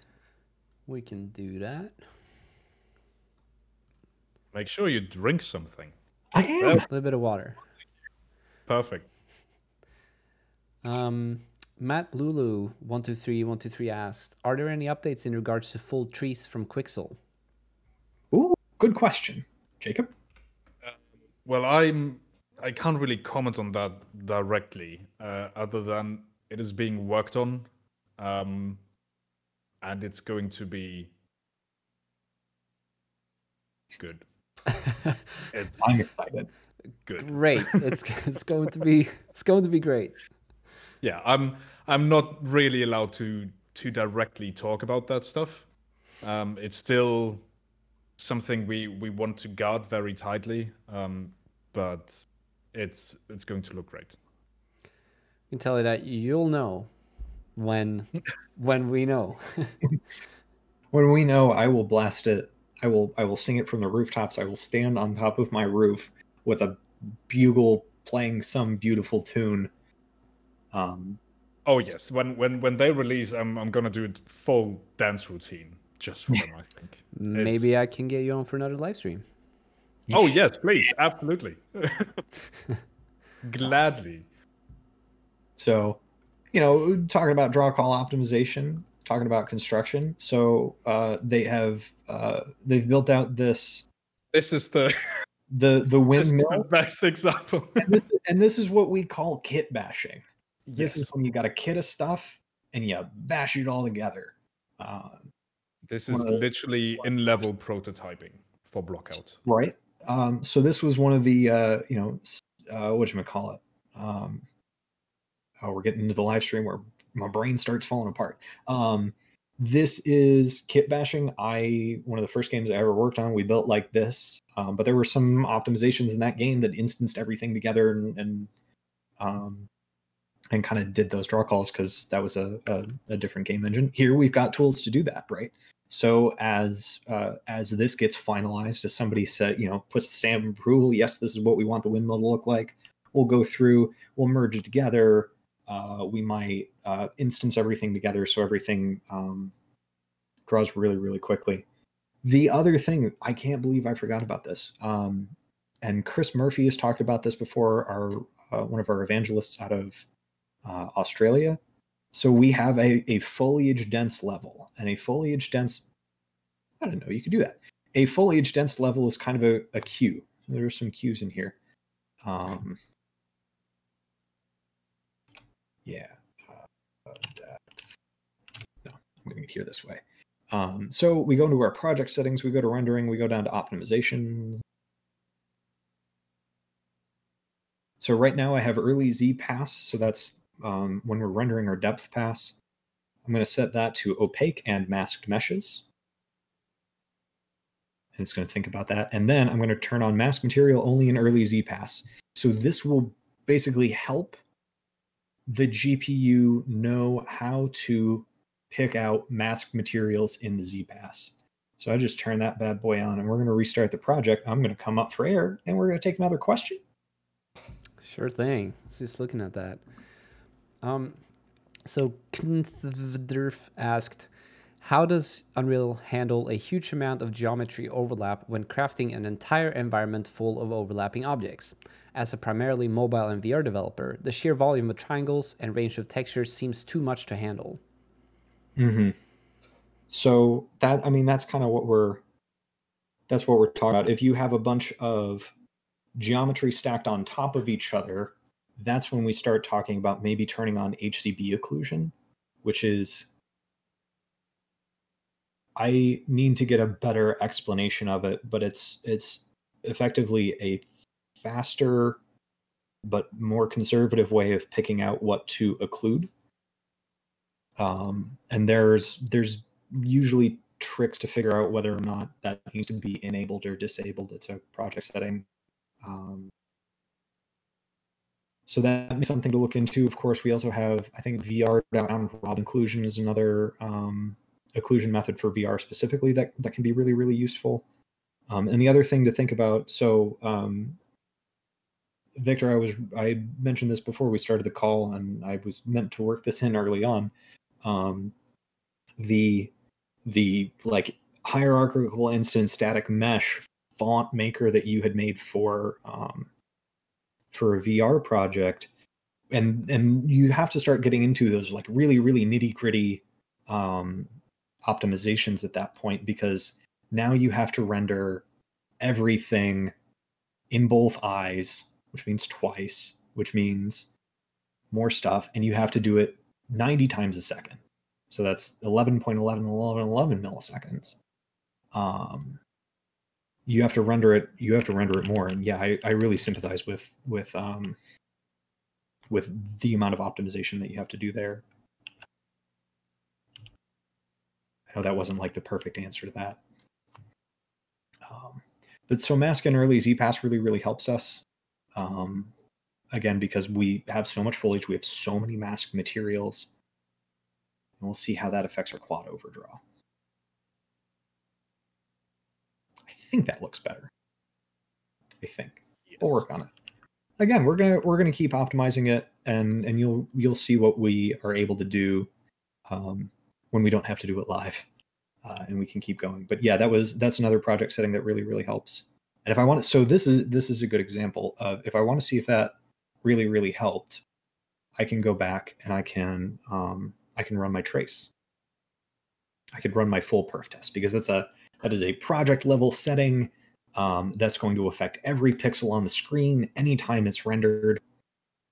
That's a cue that it's time to do the full perf test instead of doing it camera by camera or something like that. So while that's in compiling, do we have another question? Sure do. Mug17 asked, are draw calls the only reason for high texture performance loss? If so, is it because of texture complexity or size? Let's see if I can parse this right. So a texture is going to be an input into the material that is part of the draw call. So if you have a super high resolution texture, which means super high resolution MIPS, and that is going into a very complex material, and it is spread across the entire screen, then yeah, that's going to be more expensive. The reason that number of draw calls is expensive is because it's the number of operations that we have to do over and over and over and over and over again. So the fewer operations we have to do, the cheaper thing, the faster things can go. Is effectively how that goes. So if a high resolution texture is an input into a bunch of draw calls, then it is going to be expensive. So I'm going to full screen this, because again, that is the basis of our test, is the full screen. And I'm going to do KE star start perf. 30 milliseconds. Hey, that shot's down to 40 milliseconds. That's great, because that started at 60. Yeah, that looks so just our shadow change and our mask material change, that's starting to bring things down. That's great. I'm super excited about that. And that doesn't include our draw call optimizations for the thatched roofs that we will do at a later date. And I've buried one perf bomb. So even I don't even need to go look at the trace, but I can look at that and say, yeah, that looks a lot faster. So I'm going to hit exit and see if that works instead of hitting Alt F4. I mean, one thing, for example, when we talk about the thatched roofs, is the biggest reason why they're separate right now and actually not smartly merged and reduced in terms of their draw calls, is that we might want to make changes to them. It's the great thing of having all of that in engine right now, and it's also a great thing why we have these in sub levels, so that we can constantly and continuously update these meshes if need be and push them back to the main level. But if you think about how many drug holes we've lost or we've saved by merging these together in one single house, and we have, let me lie, I think 8 or 9 houses with completely thatched roofs in the level. So this is going to be a huge save. So even now, just seeing how rather quick and simple performance optimizations can bring down performance cost, even if one of the possibly biggest culprits is still there, is super encouraging. And yeah. Yeah. So I can look at my Unreal timing insights. So I figured out what happened the last time. Instead of exiting out of the scene, I hit Alt F4, so some of the shutdown stuff didn't happen, which is why I didn't have my timing file, because this gets written out kind of. Either you are connecting to a live session or the file gets written out. So what happened was I crashed the game, basically, instead of exiting smartly. So I can look at this and I can see that, yeah, it looks like it looks like I'm looking at my inclusive average 41, right? That was like 60 earlier, or 58 earlier, 41. This is going great. So I'm really happy with that. So that was 2 changes. I barely had to do any work. It saved me 20 milliseconds. Let me check my notes, see how we're doing. That's true of Basepass. Aha! That's right. So sometimes, as you're working on your frame, as you're working on a scene, you're working down this list, right? We're burning down this list to see, what needs to cast shadows. Maybe I turn off shadow casting on a bunch of stuff that's really close to the ground, or I know it's going to be in shadow all the time. Maybe I'm optimizing my materials. Maybe I'm changing, how I do shadows or something like that. And I really get it down. I get it. I squeeze. And so I have to start looking in other places for performance. And maybe I have to look for a quarter of a millisecond somewhere. And maybe I say, hey, post-processing is super high. That's really strange. How did that get there? He asked, knowing the answer to that question. So, this is a good example. So maybe I need to figure out what's costing me time in post-processing, but I don't want to fire up RenderDoc. So if I hit Control-Shift, that will pop open the GPU the GPU visualizer, which is one of my favorite tools. There we go.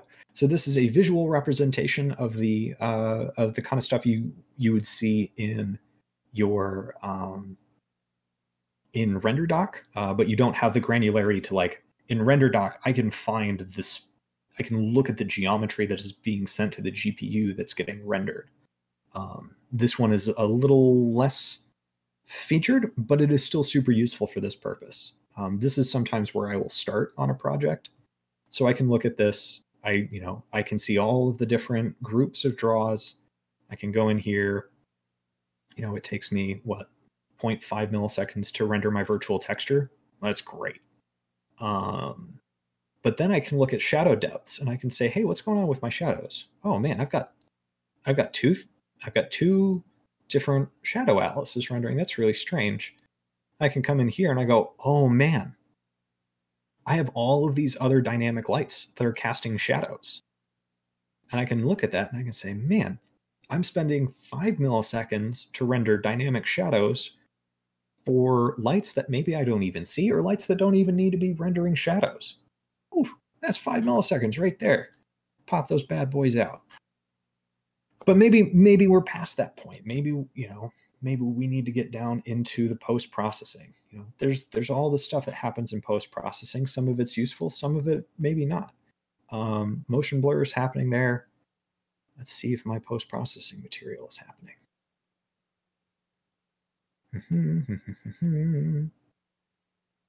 Did my post-processing material not apply?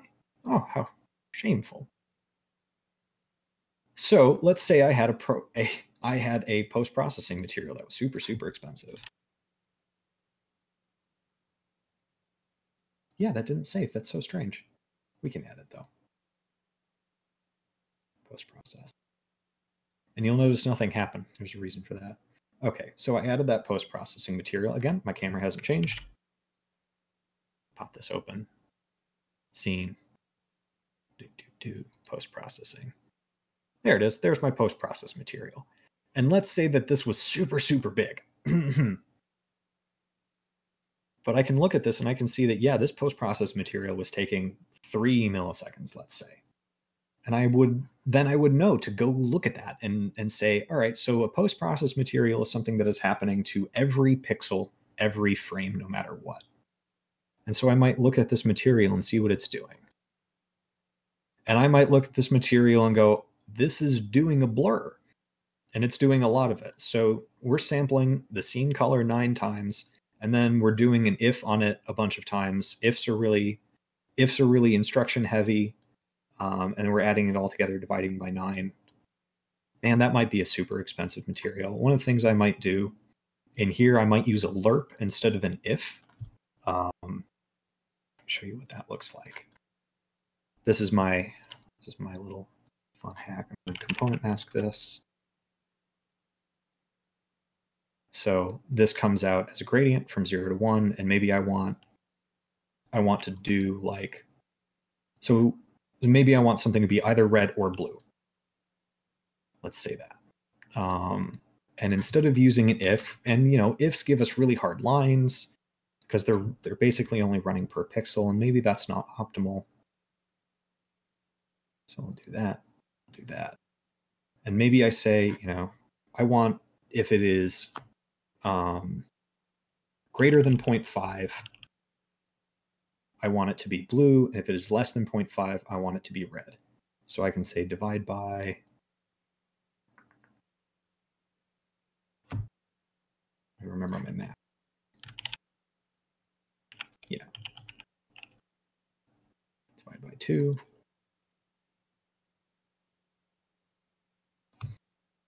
Remember your math. And then I'm going to floor it. Aha, no, that's right. Right, I remember my math now. I went to art school. Sometimes I don't remember. Divide by 0.5. So that means anything that is more than 0.5 is going to be more than 1. So 0.75 divided by 0.5 is going to be 1.5. And then what I can do is I can come in here with a floor.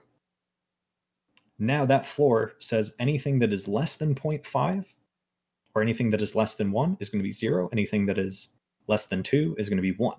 And that means that anything that is less than 0.5 is 0. And anything that is greater than 0.5 is 1. And I can plug that into my lerp. And now anything that is less than 0.5 is red. Everything that is greater than 0.5 is blue. And it saves me, I think I ran the numbers on this, a couple of instructions over using an if method. And now of course we're getting into super, super really nitty gritty optimization of, I have to make sure that I save 10 instructions out of this material. And maybe this does save you some instructions. And maybe this is in your master material, and your master material is applied to literally every material in your game, or literally every static mesh in your game. And so it would behoove you to find ways to optimize that. Because again, how many times are we doing this optimization? How many pixels are we affecting with a change that we are about to make? And I think I've got it all. I think I covered everything. And you covered a lot. Everything.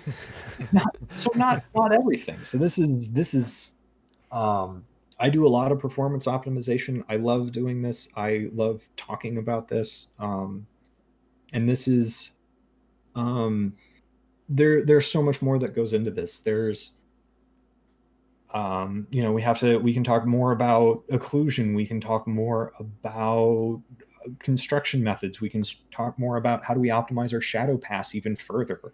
There's so much more that goes into this, and I really love talking about it because I like it when things run at frame rate. That's kind of my that's one of my favorite things. So yeah, I think that'll cover it. Questions? Yes, and something that you were touching on there that I thought we could start off with the Q&A section to talk about. Often I see the question, like, what's the performance? What is my performance budget? And that's an impossible question, right? It is. You can't answer that question. And so could you talk a little bit about the difference between all of the things you need to take in mind when you're working towards performance of your game. And I want to hear a little bit about sort of, you know, the difference of like time cost of versus like the savings you get and how that actually applies in the real world for, say, a game studio or a film studio. Okay. So when you're coming up, you have to decide your budgets. And as I mentioned at kind of at the top of this, and I will reiterate this, your budgets are a reflection of your values. What graphical features do you value more than others? It's always going to be relative to something else. So if I have a game where I know that I need dynamic lighting, maybe every static mesh is going to be dynamic. And I need to hit 60 frames per second. Or maybe, I'll give myself some room. I'll say 30 frames per second, so 33 milliseconds. So right off the top, maybe I have a bunch of characters running around here too. Maybe I'm making a hero shooter or something like that. I will say, all right, I'm going to reserve about 8 milliseconds just off the top for my characters. Give myself some buffer because I know I'm going to have a bunch of characters running around. There's going to be a bunch of particle effects. I might be doing some in-world UI with mesh widgets that are dynamic, and that's going to be a lot. So I'm going to say, maybe that'll give me about 8 milliseconds because sometimes your characters only take up a little bit of your screen. The environment is going to cover a huge amount of your screen. That's why I will say, hey, for that game, I'm going to give myself 25 milliseconds. And if I have 25 milliseconds to render everything, that's shadows, that's Basepass, that's lights, that's volumetrics, that's post-processing, that's all of my environmental effects. It might be, I say my Basepass should be 6 milliseconds, and I'm throwing out numbers, and you can change these numbers based on your values. So if you know that you don't really need dynamic lighting, you can bake all of your lighting, and you want to spend more time in your Basepass, great, 8 milliseconds in your Basepass. But you may have to sacrifice some of your lighting features. Maybe you don't get light function materials on everything. You don't use IES profiles on all of your dynamic lights because those are expensive too. So maybe it's, I might give myself, 2 milliseconds for GPU scene update. Great, that's fine. Screen space AO, 0.2 milliseconds, that's totally fine. If I see that number creep up, then, maybe somebody changed a quality slider. And it's all give and take. Usually, you're probably going to spend most of your time in your Basepass. You're probably going to spend a lot of time in your lighting. And then translucency, of course, is its own separate pass these days. So if I have like a bunch of windows in my downtown city scene, I'm going to want to spend more time in translucency. That might be 2 milliseconds. And these are all little things that we can do to optimize our performance. And I think it's really important to think about these things really, really early on. Maybe you need to make a stress test level, and you take this level and you throw everything you have at it. You turn on every feature in your post-processing, you crank all the quality sliders all the way up, and you see what your scene looks like. And if you're like, well, that's too expensive. All of these features turned on is and building it this way is maybe not going to be the best way. Maybe I know that I should reduce my poly budget, or maybe I know that I shouldn't spend, 16 milliseconds rendering shadows. These are all things that I think should be part of like pre-production in your game. These cannot be overlooked because the most stressful thing for everybody in a project is when you get to 2 months before you're supposed to submit for cert, and we got to start talking about performance.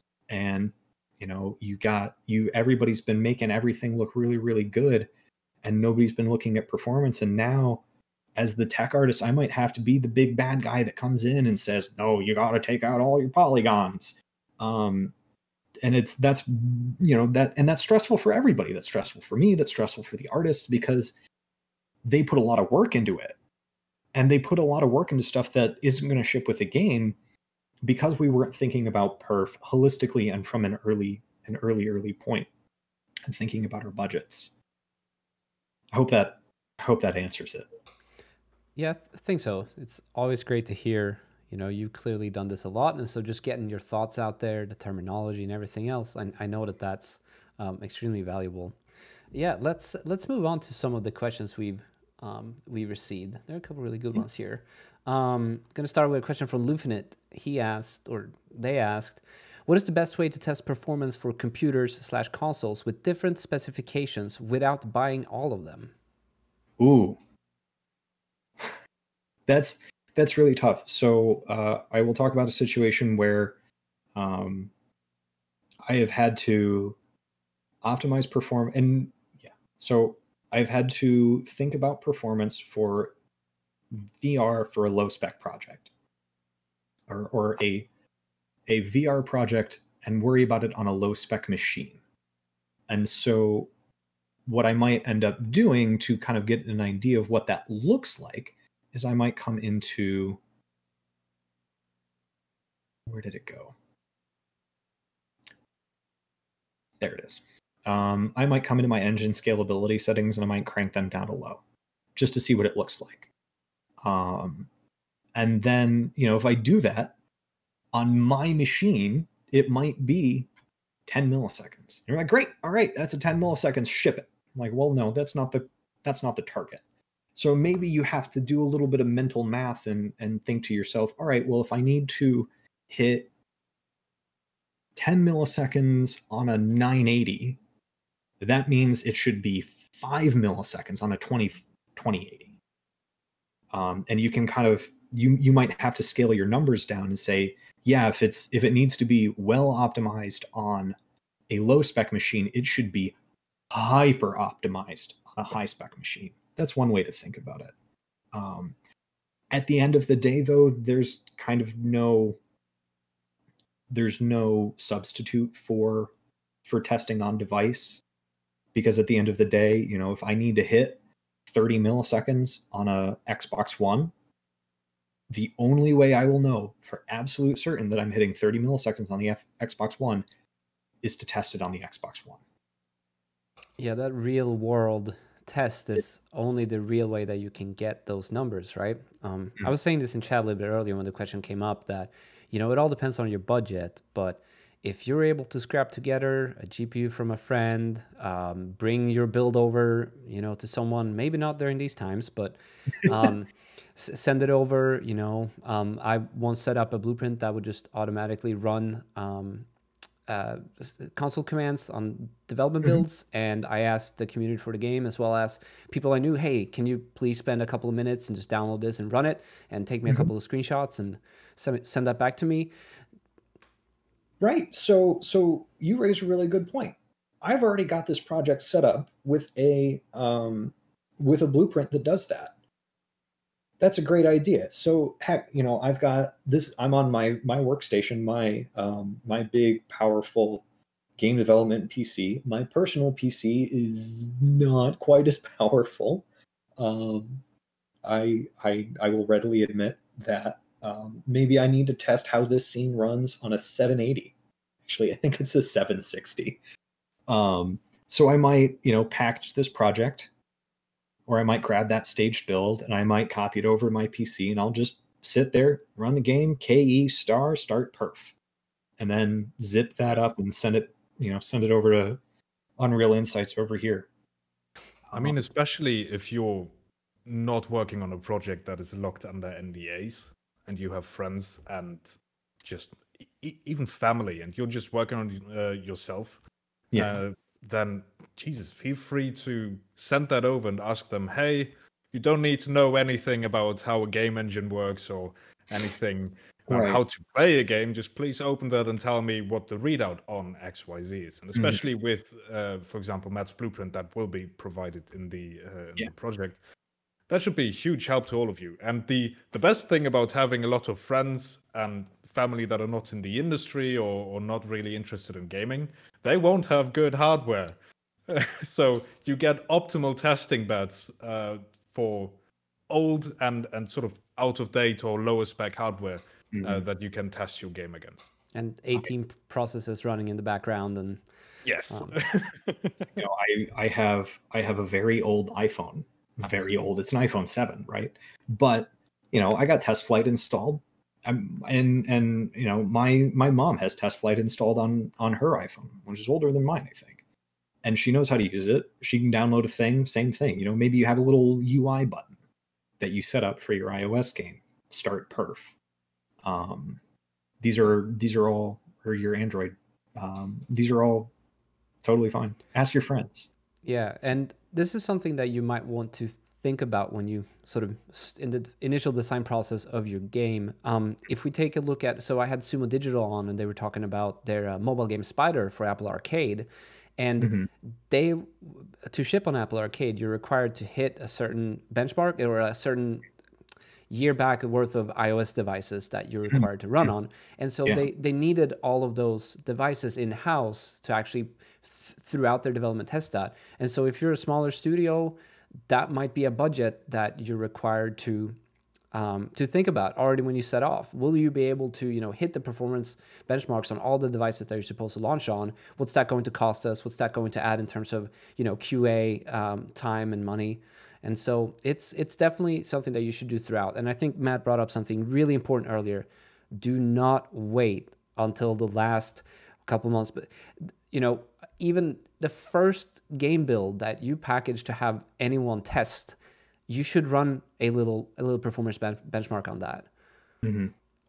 I mean, especially if you don't want to annoy artists and art directors, because if they lock down visuals and artists spend countless hours dumping little teeny tiny stones into crevices of your level, and the art director really nailed them into, yeah, this is supposed to look like that, and we're not going to change that. And then at the last minute before shipping, when everything was okay, yeah, we've done our job, TechArt comes in and says, well, we're sorry, but we have to nuke half of your art process or progress.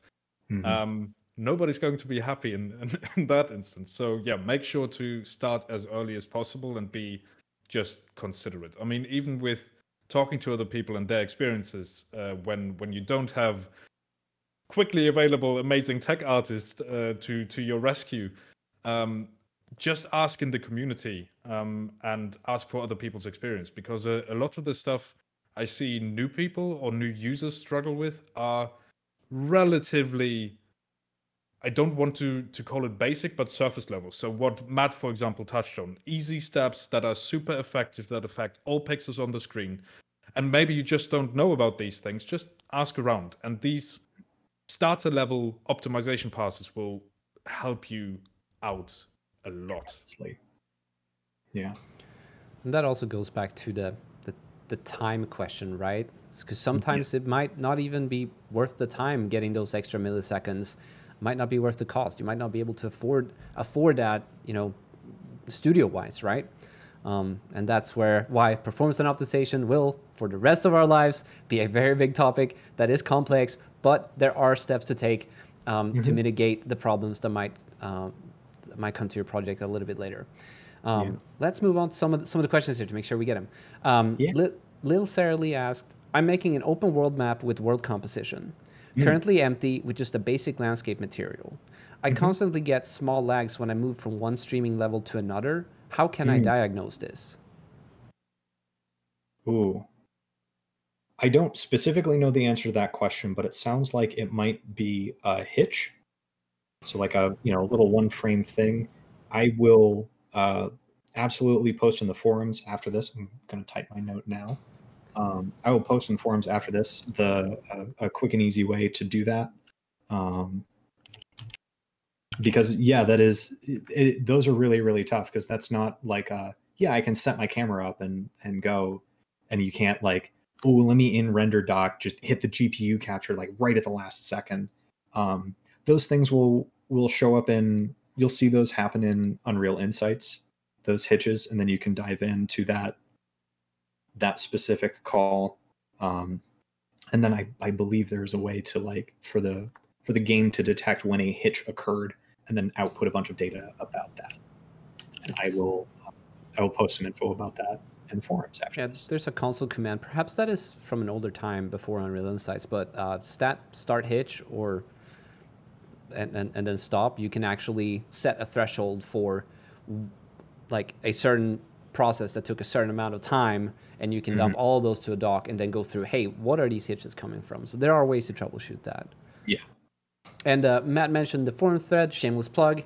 I also was going to throw in there, if you're curious, have these questions. The forums are a great place where you can talk to other developers in the community. And I also want to drop unrealslackers.org, which is the unofficial Discord community for Unreal Engine. There are many of those, but Slackers is great.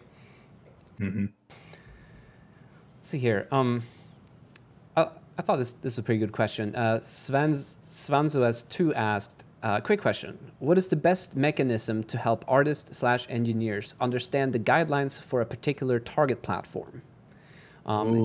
He's bringing some details here. Does an art type...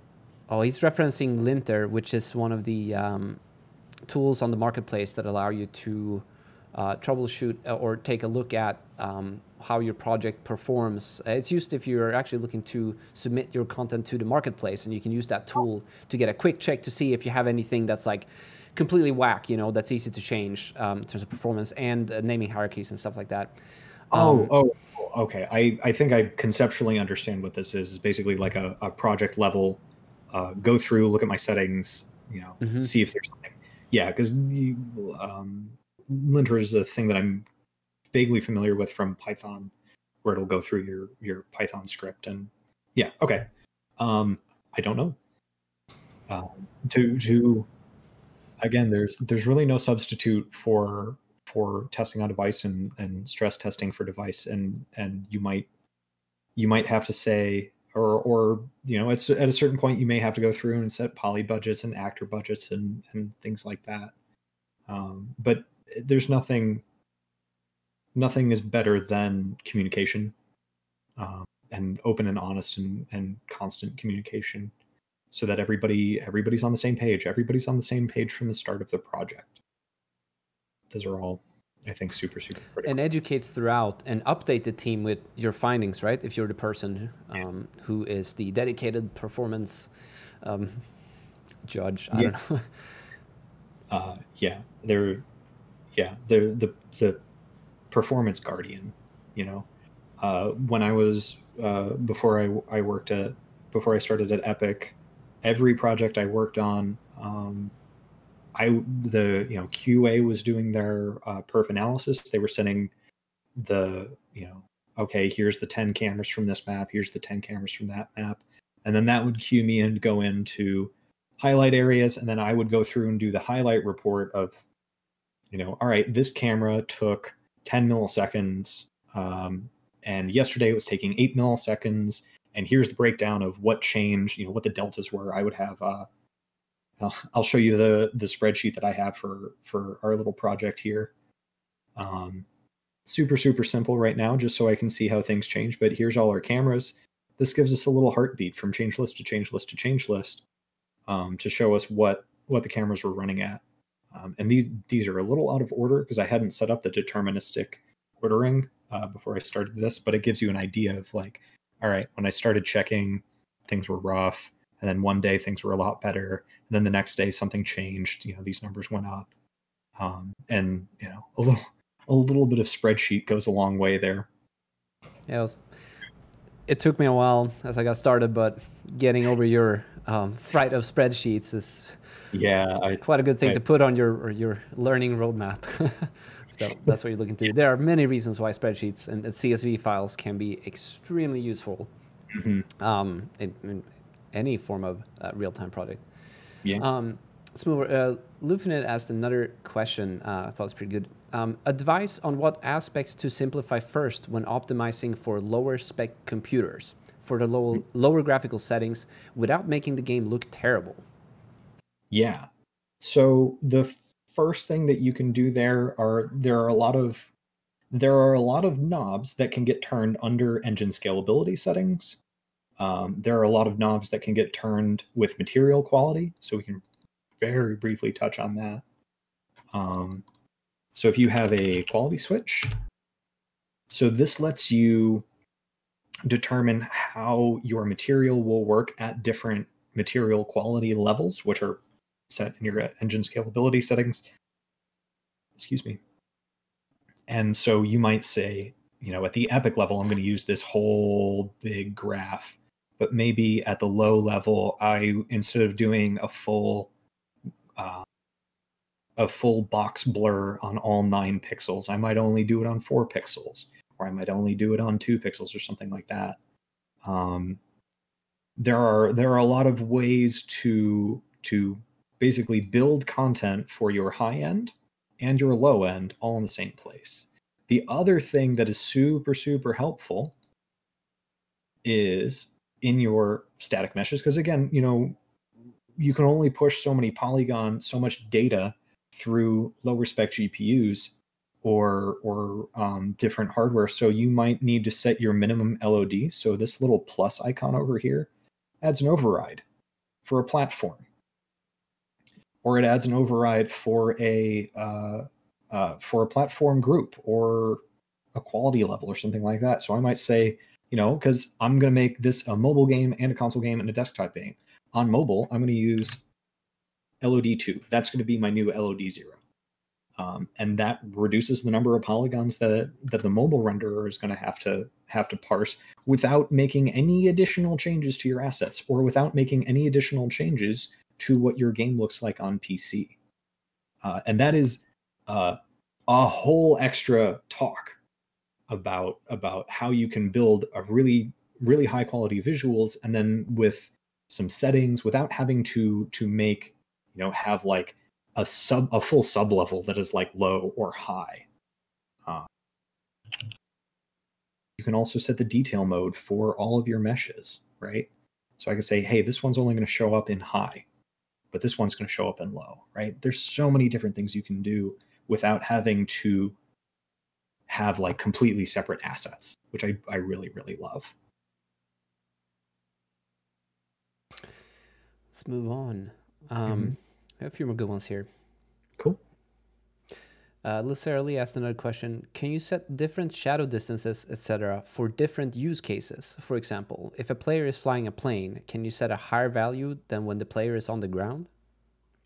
So what I would do, if I know that those are dynamic, and I knew, you know, if I knew that I was flying, I might have a blueprint that changes that when I get into a plane, for example, or when I pass a certain altitude. I might have a blueprint that goes through and changes that, because those are all dynamic settings, especially if you know,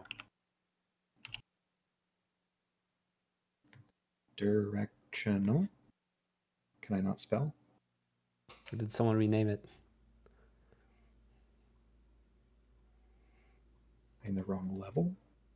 Lighting. Oh, this happened to me once before. I have to reload the level.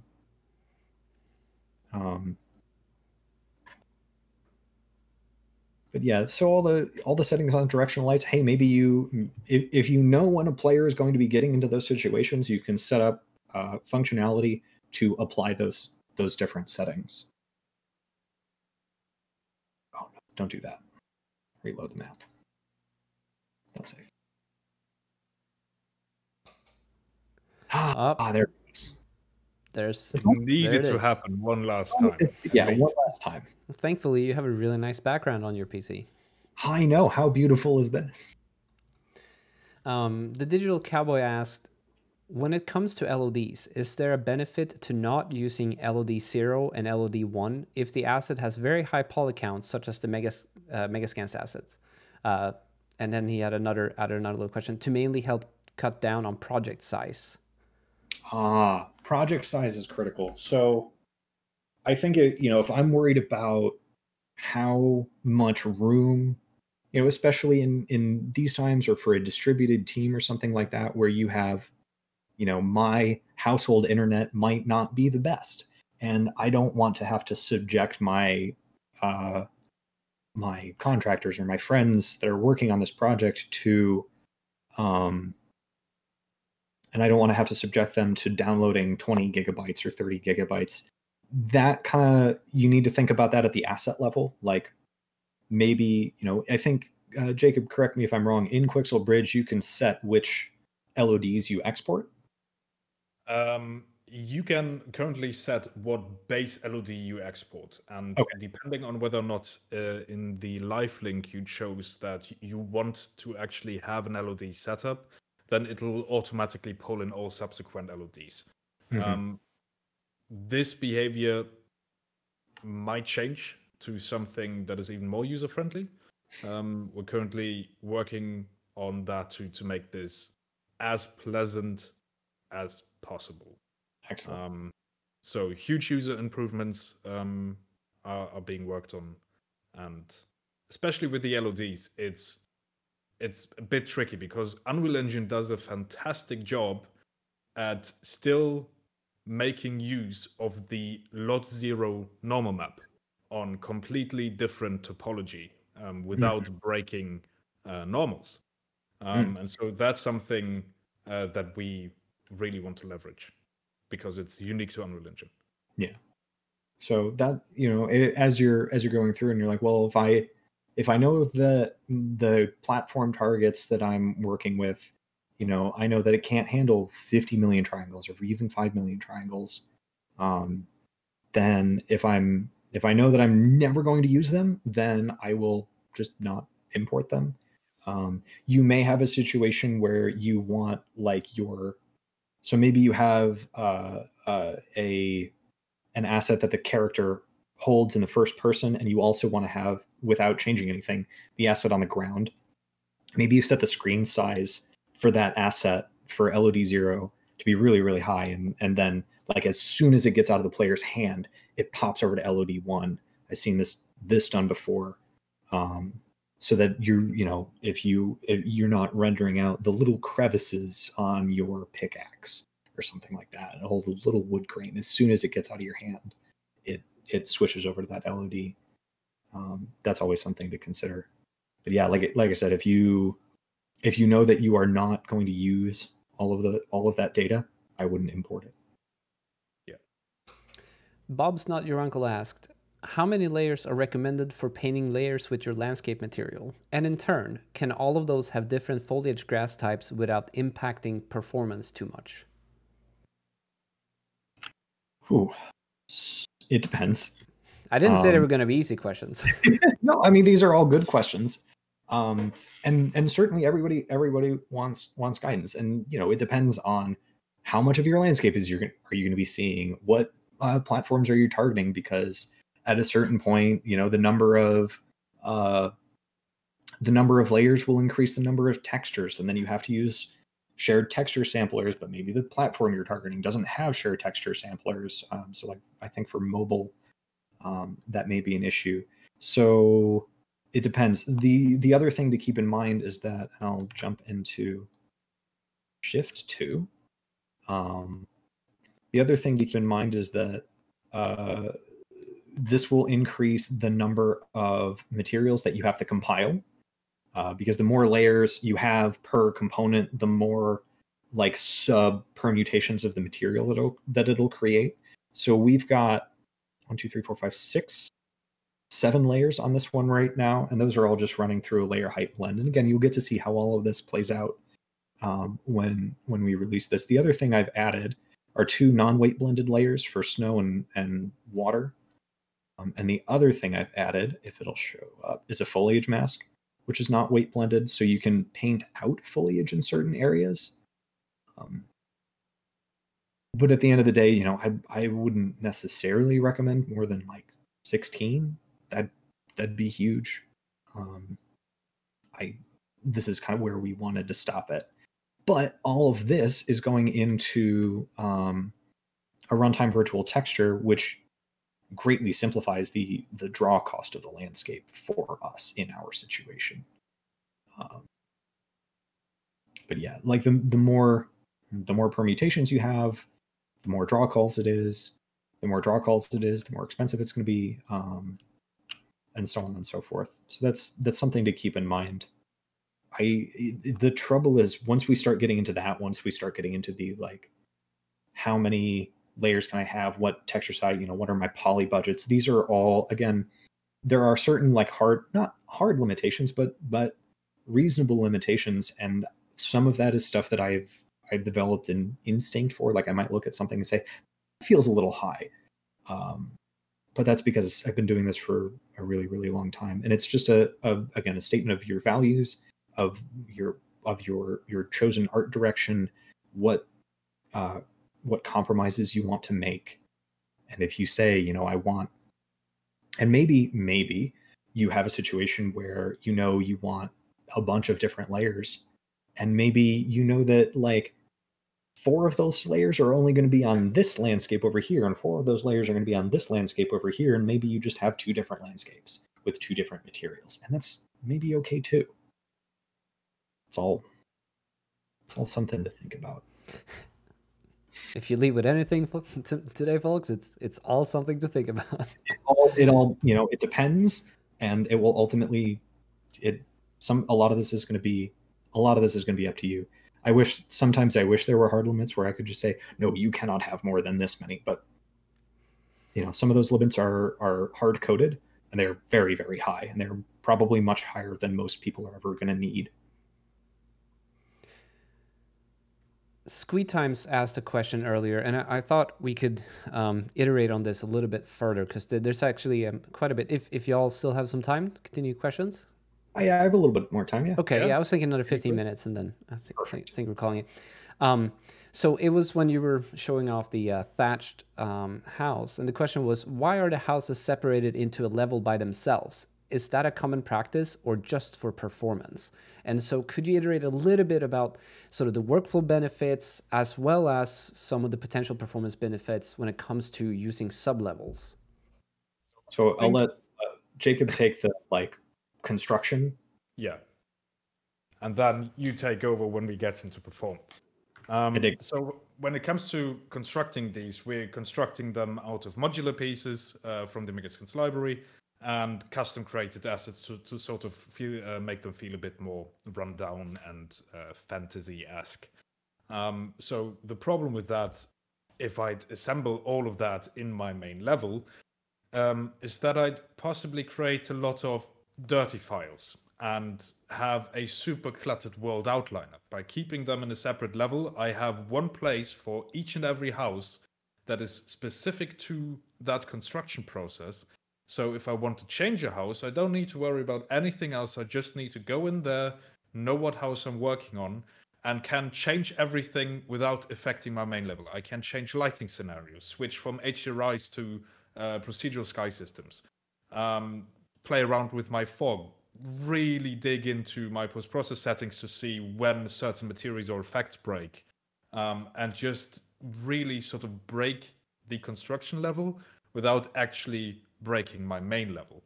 Now, the cool thing that we've done on this project is that we've actually created a template actor system.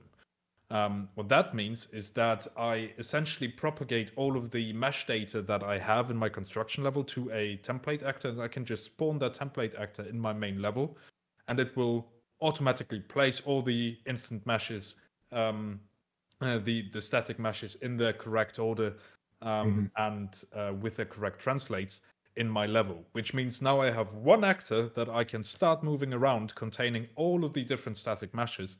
And especially with still needing or still possibly changing these things, it's good to be able to communicate back and forth. So now I can, in my main level, for example, change the placement of certain elements and propagate that back to my construction level. And this is just a really good workflow, especially when you start having sub-assemblies in Engine to keep things clean, because nobody wants to go in the main level, especially other artists working on the same project, and dig through hundreds and hundreds and hundreds of actors that just belong to the construction of houses that are completely irrelevant for the actual gameplay level, if that makes sense. Now, performance-wise, Meta will be able to answer that. So from a performance standpoint, one of the benefits of having different chunks broken up into sub-levels, obviously, like, you know, maybe if our cull distance volume is turned back on, so we're losing all the trees. Very aggressive cull distances.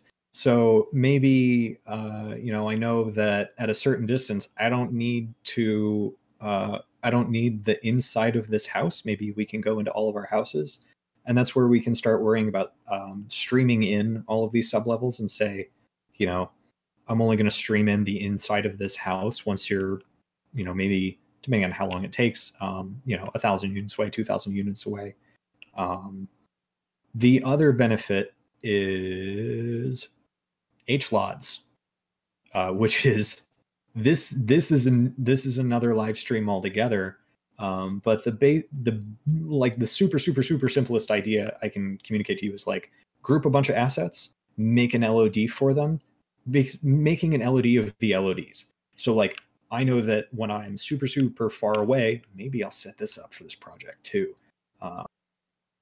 Just get all the perf working. Is maybe when I get super far away, we'll have HLODs for all of these, so that now, you know, this house is its own single draw call, single mesh baked down into a 2048.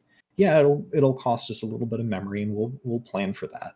But then this thing because it's in its own sub level, we don't stream it in until we get much closer, and then the HLOD for it will persist in a different place.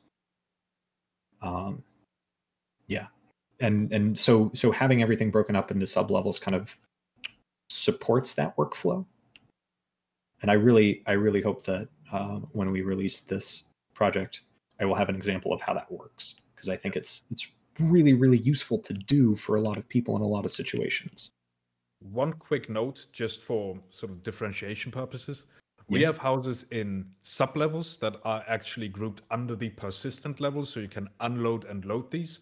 But the actual construction levels are not the sub-levels of the persistent level. They're a completely separate map, which is in no way directly affiliated to the persistent level we're working in as our game map. Just to make that clear. Yeah. The one last thing I wanted to add, which is probably the first reason why I got into sublevels, is because it makes collaboration when you should have your project on source control, version control, you know, whichever term you prefer, because it allows you to. So if you're unfamiliar with version control, go check out the stream I did with Aaron. Great stuff there. It's in the playlist. Is that, say if Jacob wanted to go in and, you know, play around with little thatch pieces on a house, and this is everything in just one persistent level, he needs to check out that level. And what checking out means is that he basically locks that file, and no one can actually submit changes to it while he has it checked out. If that's your workflow, you're going to have to talk to each other. Someone is going to overwrite and clobber changes, which means that you're both going to push two separate versions of the same file to the repo, and it's going to go, hey, you have to pick one of these. And so sublevels allows, you know, the typical setup would be like, you know, environment art, maybe one for audio, maybe one for gameplay, you know, purposes and whatnot. And that allows the team to, at the same time, work together on separate sort of little subsections of the level. And it just makes, and even if you're not, say you're a solo dev on this project, it still makes sense, because it allows you to track down problems much easier. If you break something and or if you made a change, you can see exactly, oh, it was in this sublevel, and instead of you going around looking, you know, take a profile GPU capture here, profile GPU capture there, you know that it was just this one sublevel. So a lot of good reasons to do that. Also, just general organization, it helps out a lot. Right. I mean, you can see in there actually that we have a basic atmospherics folder, audio, we have foliage volumes, we have the forge and the different houses as our separate sublevels, the gameplay and the performance and the lighting as separate sublevels. And the same goes for two basic sublevels that we call Geometry Victor and Geometry Jacob, which essentially Victor Roman is the second artist working on this project, or the second environment artist. And we want to make sure that we are able to A, work on separate houses and start to move them around if necessary, and B, do different dressing passes simultaneously in the same persistent level. And this can get hairy, and we're only two people. So with sublevels, you just really make sure that the changes go where you want them to go, and where you can actually collaboratively stream that back into the main content stream. That's critical. Yeah. I remember my senior thesis in college, which was an Unreal 3 cinematic project. we didn't have source control, and I was working with a partner, and our version of source control, we had a shared directory, and our version of source control was, hey, Matt, I'm working in this level, please don't touch it. Just over the shoulder. And that was it. Yeah. We've come a long way. Especially with, you know, it's easier to get access to things like Git. It's easier to get access to things like Perforce. I remember at one point I set up my own Perforce server on my own computer just because I love source control that much. And the other thing to think about too is like source control also allows you to do backups. And so, you know, the thing I was showing in our perf report, those were the different change lists. And what knowing these different change lists gives me is I can track down the specific change, or I know the range of changes in which a change could have occurred that affected performance. So if you are running your perf tests, you know, on every change list or every 10 change lists or something like that, that'll help you narrow things down. And it gives you a lot of backup because God forbid, you know, Victor and I were talking about things are super windy around here. The power might go out. If the power goes out while your hard drive is in the middle of a read-write operation, it may corrupt your file. If you corrupt a file and you do not have a backup, that data is gone. The bits for that file are completely blown away. I've seen it happen a couple of times, and it's soul crushing. It is painful because there's no recovering from that. Yep. And unless you have backups in source control, and then you're fine. You just, okay, you know, I lost a day's worth of work versus a month's worth of work. Power supplies are not eternal, folks. Yeah, I have 2. And I'm like, oh boy, I have 10 minutes. Even then, I'm like, oh God. The Digital Cowboy asked another question. Foliage status instance has no collision. Do merged meshes like this, and he was referring to when you were playing around with the merge actor tool, do merged meshes like this retain their collision after merging? So if we have just a merged static mesh actor, we can go take a look at that. I don't actually know if those had collision on them, but of course, if you merge it like so, oh, don't crash. If you merge it like so, you can set up your own collision for this one, just like you would any other static mesh. You don't, because this is not an imported asset, you may not have the ability to do like the full custom collision shape, UCX kind of thing. Instance static mesh components, I don't actually know the answer to that question, and I will answer that on the forums. We're getting potato quality from you right now, Matt. Oh, no. But good thing we're at the end of this, almost at the end of the stream, yeah. I've used up all of my internets for the day. Menji Sagami asked, do you have any experience with Imposter Baker for optimizing levels? I do enjoy the Imposter Baker. I have a little bit of experience with it, and I find it to be a really useful tool for optimizing specifically, very specifically, like foliage assets. Because what it'll do is grab, it'll do basically 2 things. It'll give you like the baked card representation of it, and it'll give you a single frame representation of it that kind of interpolates which subframe it looks at based on your camera angle. The Imposter Baker is super, super, super, super useful. And if you have, if you know that you're going to have a bunch of trees that are off in the distance, right? I don't need to render all of these. Oh Lord, I don't need to render all of the triangles for this tree if at this distance, because everything kind of flattens out at a distance. That's just how perspective works. Maybe I only need this to be a card, and that card is just looking up at a texture to figure out what to draw, instead of focusing on all of the individual triangles or all of the different parts of this tree. The caveat is that it won't be an animated tree, but the swaying of this tree at a certain distance is not going to be, that might be a half a pixel left or right, and maybe I don't need to see that. Yeah, I like the Imposter Baker. All right. definitely end here. So there are a couple more questions that we're not going to have time to answer. I will make sure I submit all of these to Matt and Jacob in case there's a couple of them that they thought were good and they want to provide an answer for. Let's see, we can have Sam drop the link to the forum announcement post. That's where all the discussions post-stream occur, questions, answers in regards to the live stream. So go check that out. But I do have one last question for you. And I want you both individually to answer this. What is your favorite spooky game? Oh, man. So I guess I can talk about this a little bit. I'm going to do Extra Life again for the first time in like 7 years. And, you know, that's the 24-hour gaming charity. And the first time I ever did it, I set a goal. I was like, all right, if I get $500 raised, I am going to play Amnesia Dark Descent starting at midnight, and I will not stop until I finish the game. And by gosh, I did. And it was, I think, the single most terrifying thing I've ever done or played. Oh boy. Yeah, no, I'm not as hardcore. I get scared really easily. Like gory stuff I don't have problems with, but I do too. That's why it was the $500 goal. So I usually stay away from these types of games. And for example, I count the Metro franchise into my list of super scary games that I've played. But I think the definite top pick would be Alien Isolation.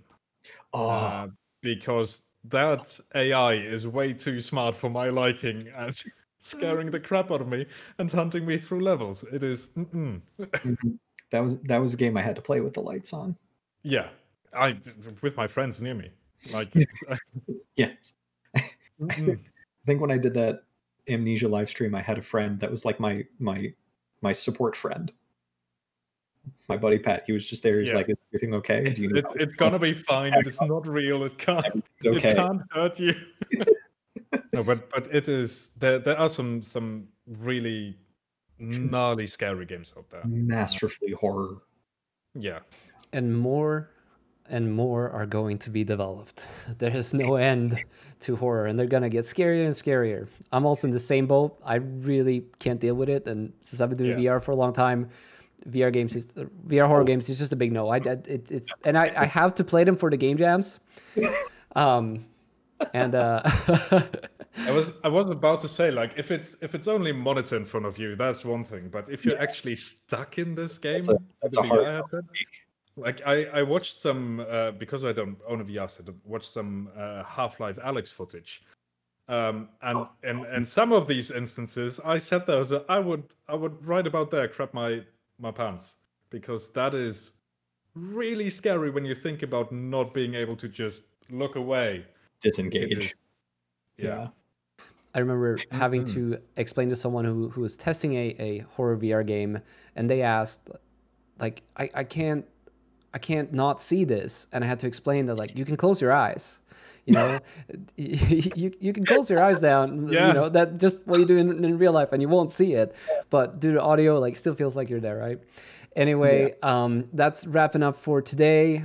Thank you so much to Matt and Jacob for coming on, providing all of their knowledge in regards to performance optimization for environments. Kudos to Matt for that. I was just the counterpart artist that needs some teaching on performance. Kudos to Jacob for this beautiful environment that I get to optimize and work with every day. It's so much fun. Oh, thank you very much. But same goes to Chris, Alex, and Victor, and all the amazing dudes and dudettes working on this. This is a group project for sure. Yes. And it will eventually be available to all of you for free, probably on the marketplace, I would think. Yes, exactly. It will be available in all its glory. There we go. On the Unreal Engine marketplace sometime in the future. Yes, fully finished, packed, optimized, with all of the goodies from the process in there for you to take apart and dig through. That's Excellent. great. If you joined us today and you've been here from the start, thank you so much for hanging out. We hope you had a good time. If you are new to Unreal Engine and you're interested in what it might mean to work with Unreal Engine and produce all kinds of amazing things from games to movies to ArchViz and simulation, go to unrealengine.com. You can download the launcher for free, as well as Unreal Engine, and you can get started immediately. Unreal Online Learning is a great resource if you're just getting started. There are, I don't know, there are a lot of courses on how to do various things in Unreal Engine, everything from getting started into doing deep dives into lighting, VR, you name it. Most of it is there. If not, we also have an amazing community that is producing all kinds of specific niche tutorials on YouTube as well. Go ahead and check them out. Also, if you enjoy watching live content on Twitch, there is actually an Unreal Engine tag.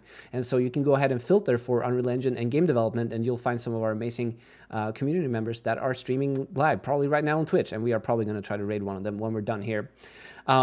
Make sure that you let us know how we did today and what you thought of the stream and what you would like to see in the future. We have a little survey that we drop. If you're watching the stream afterwards, you can also find that in the forum announcement post.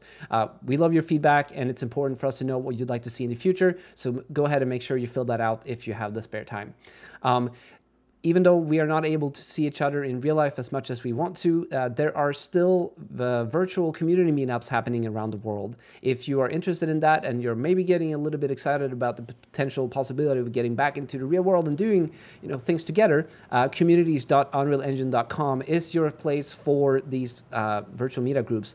If you can't find a group in your area, there's a nice little button that says become a leader up at the top right. You can click that, fill out a form, and we will get in touch with you in terms of what it means becoming a meetup group leader. As always, make sure you check out our forums, unrealstackers.com, Facebook, Reddit, Twitter, where pretty much everywhere you could want to see us in terms of our news, updates, tutorials, and everything else that in the world of Unreal Engine is coming out. So go ahead and make sure you follow us and yeah, read all that stuff. I'll also go ahead and, if you're checking this out on YouTube, make sure you hit that notification bell to make sure that you see when we produce new content. Every week we are releasing content, tips and tricks, webinars, etc. Our educator streams, which is tomorrow, it all goes up on YouTube as well if you prefer that platform, or if you're unable to catch the streams, because we know it's like in the middle of the night in Australia right now, to Chris Murphy's demise.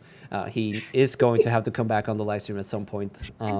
It's going to happen. Thankfully, he has better internet now. So it won't be potato quality throughout.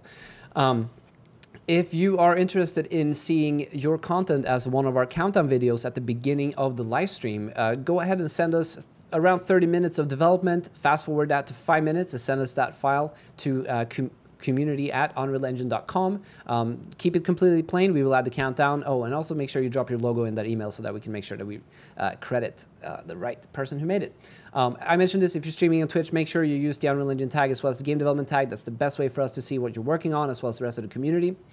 And yeah, next week, I am actually going to have Wyeth Johnson and John Lindquist on the stream, and they're going to talk about advanced Niagara effects. That forum announcement post is already up on the forum. If you're curious about that or have any questions you would like to ask them prior to the stream, go ahead and make sure you drop those in the thread. And once again, special thanks to Jacob and Matt for coming on the stream today. It's been a pleasure. I'm really glad to have you here. And hopefully we get to do this again sometimes. And then we wouldn't be here if it wasn't for all of you out there. Big thanks to you for sticking around, asking awesome questions, and enjoying our content. Hopefully you learned something. If not, I'll go and check the YouTube video again and try to see what the console commands that Matt typed in. There is a lazy dog sheet. I don't know if that's the proper English term, but we call it a lazy dog sheet in Swedish. I don't really know if that's the English term. Sheet. Yeah, it's so easy to say. Yeah. I think there is one out there in terms of these console commands and what they are. There is a slew of them. I think I read a tutorial. Man, there's so much content that I've seen that's in my head, and I realized like I don't have links to half of these. So hopefully your Google Foo is better than mine, which leads me to the point of our transcript. All of our live streams are actually transcribed, which means that later on YouTube, about a week roughly after it's been uploaded, we also upload accurate captions for the stream. And so if there were any terms, any terminology or something that you had difficult time hearing what we said, you can either turn on captions on YouTube or just go ahead and download that entire transcription file. What's really cool about that is that if you watch the live stream, you remember, hey, they were talking about, you know, landscape or foliage or anything else, you can open up that text file, Control F, search for the term, and you actually see a timestamp when we were talking about that in the stream, which is a useful way if you want to get a little bit more context about that word that you were looking for. With that said, it's time to go. It's time to say goodbye. Y'all stick around for a little bit, and to you all out there, I hope to see you again next week. Until then, stay safe and have a great time. Learn as much as possible. And yeah, it's time to say goodbye. Bye, y'all. Wonderful evening.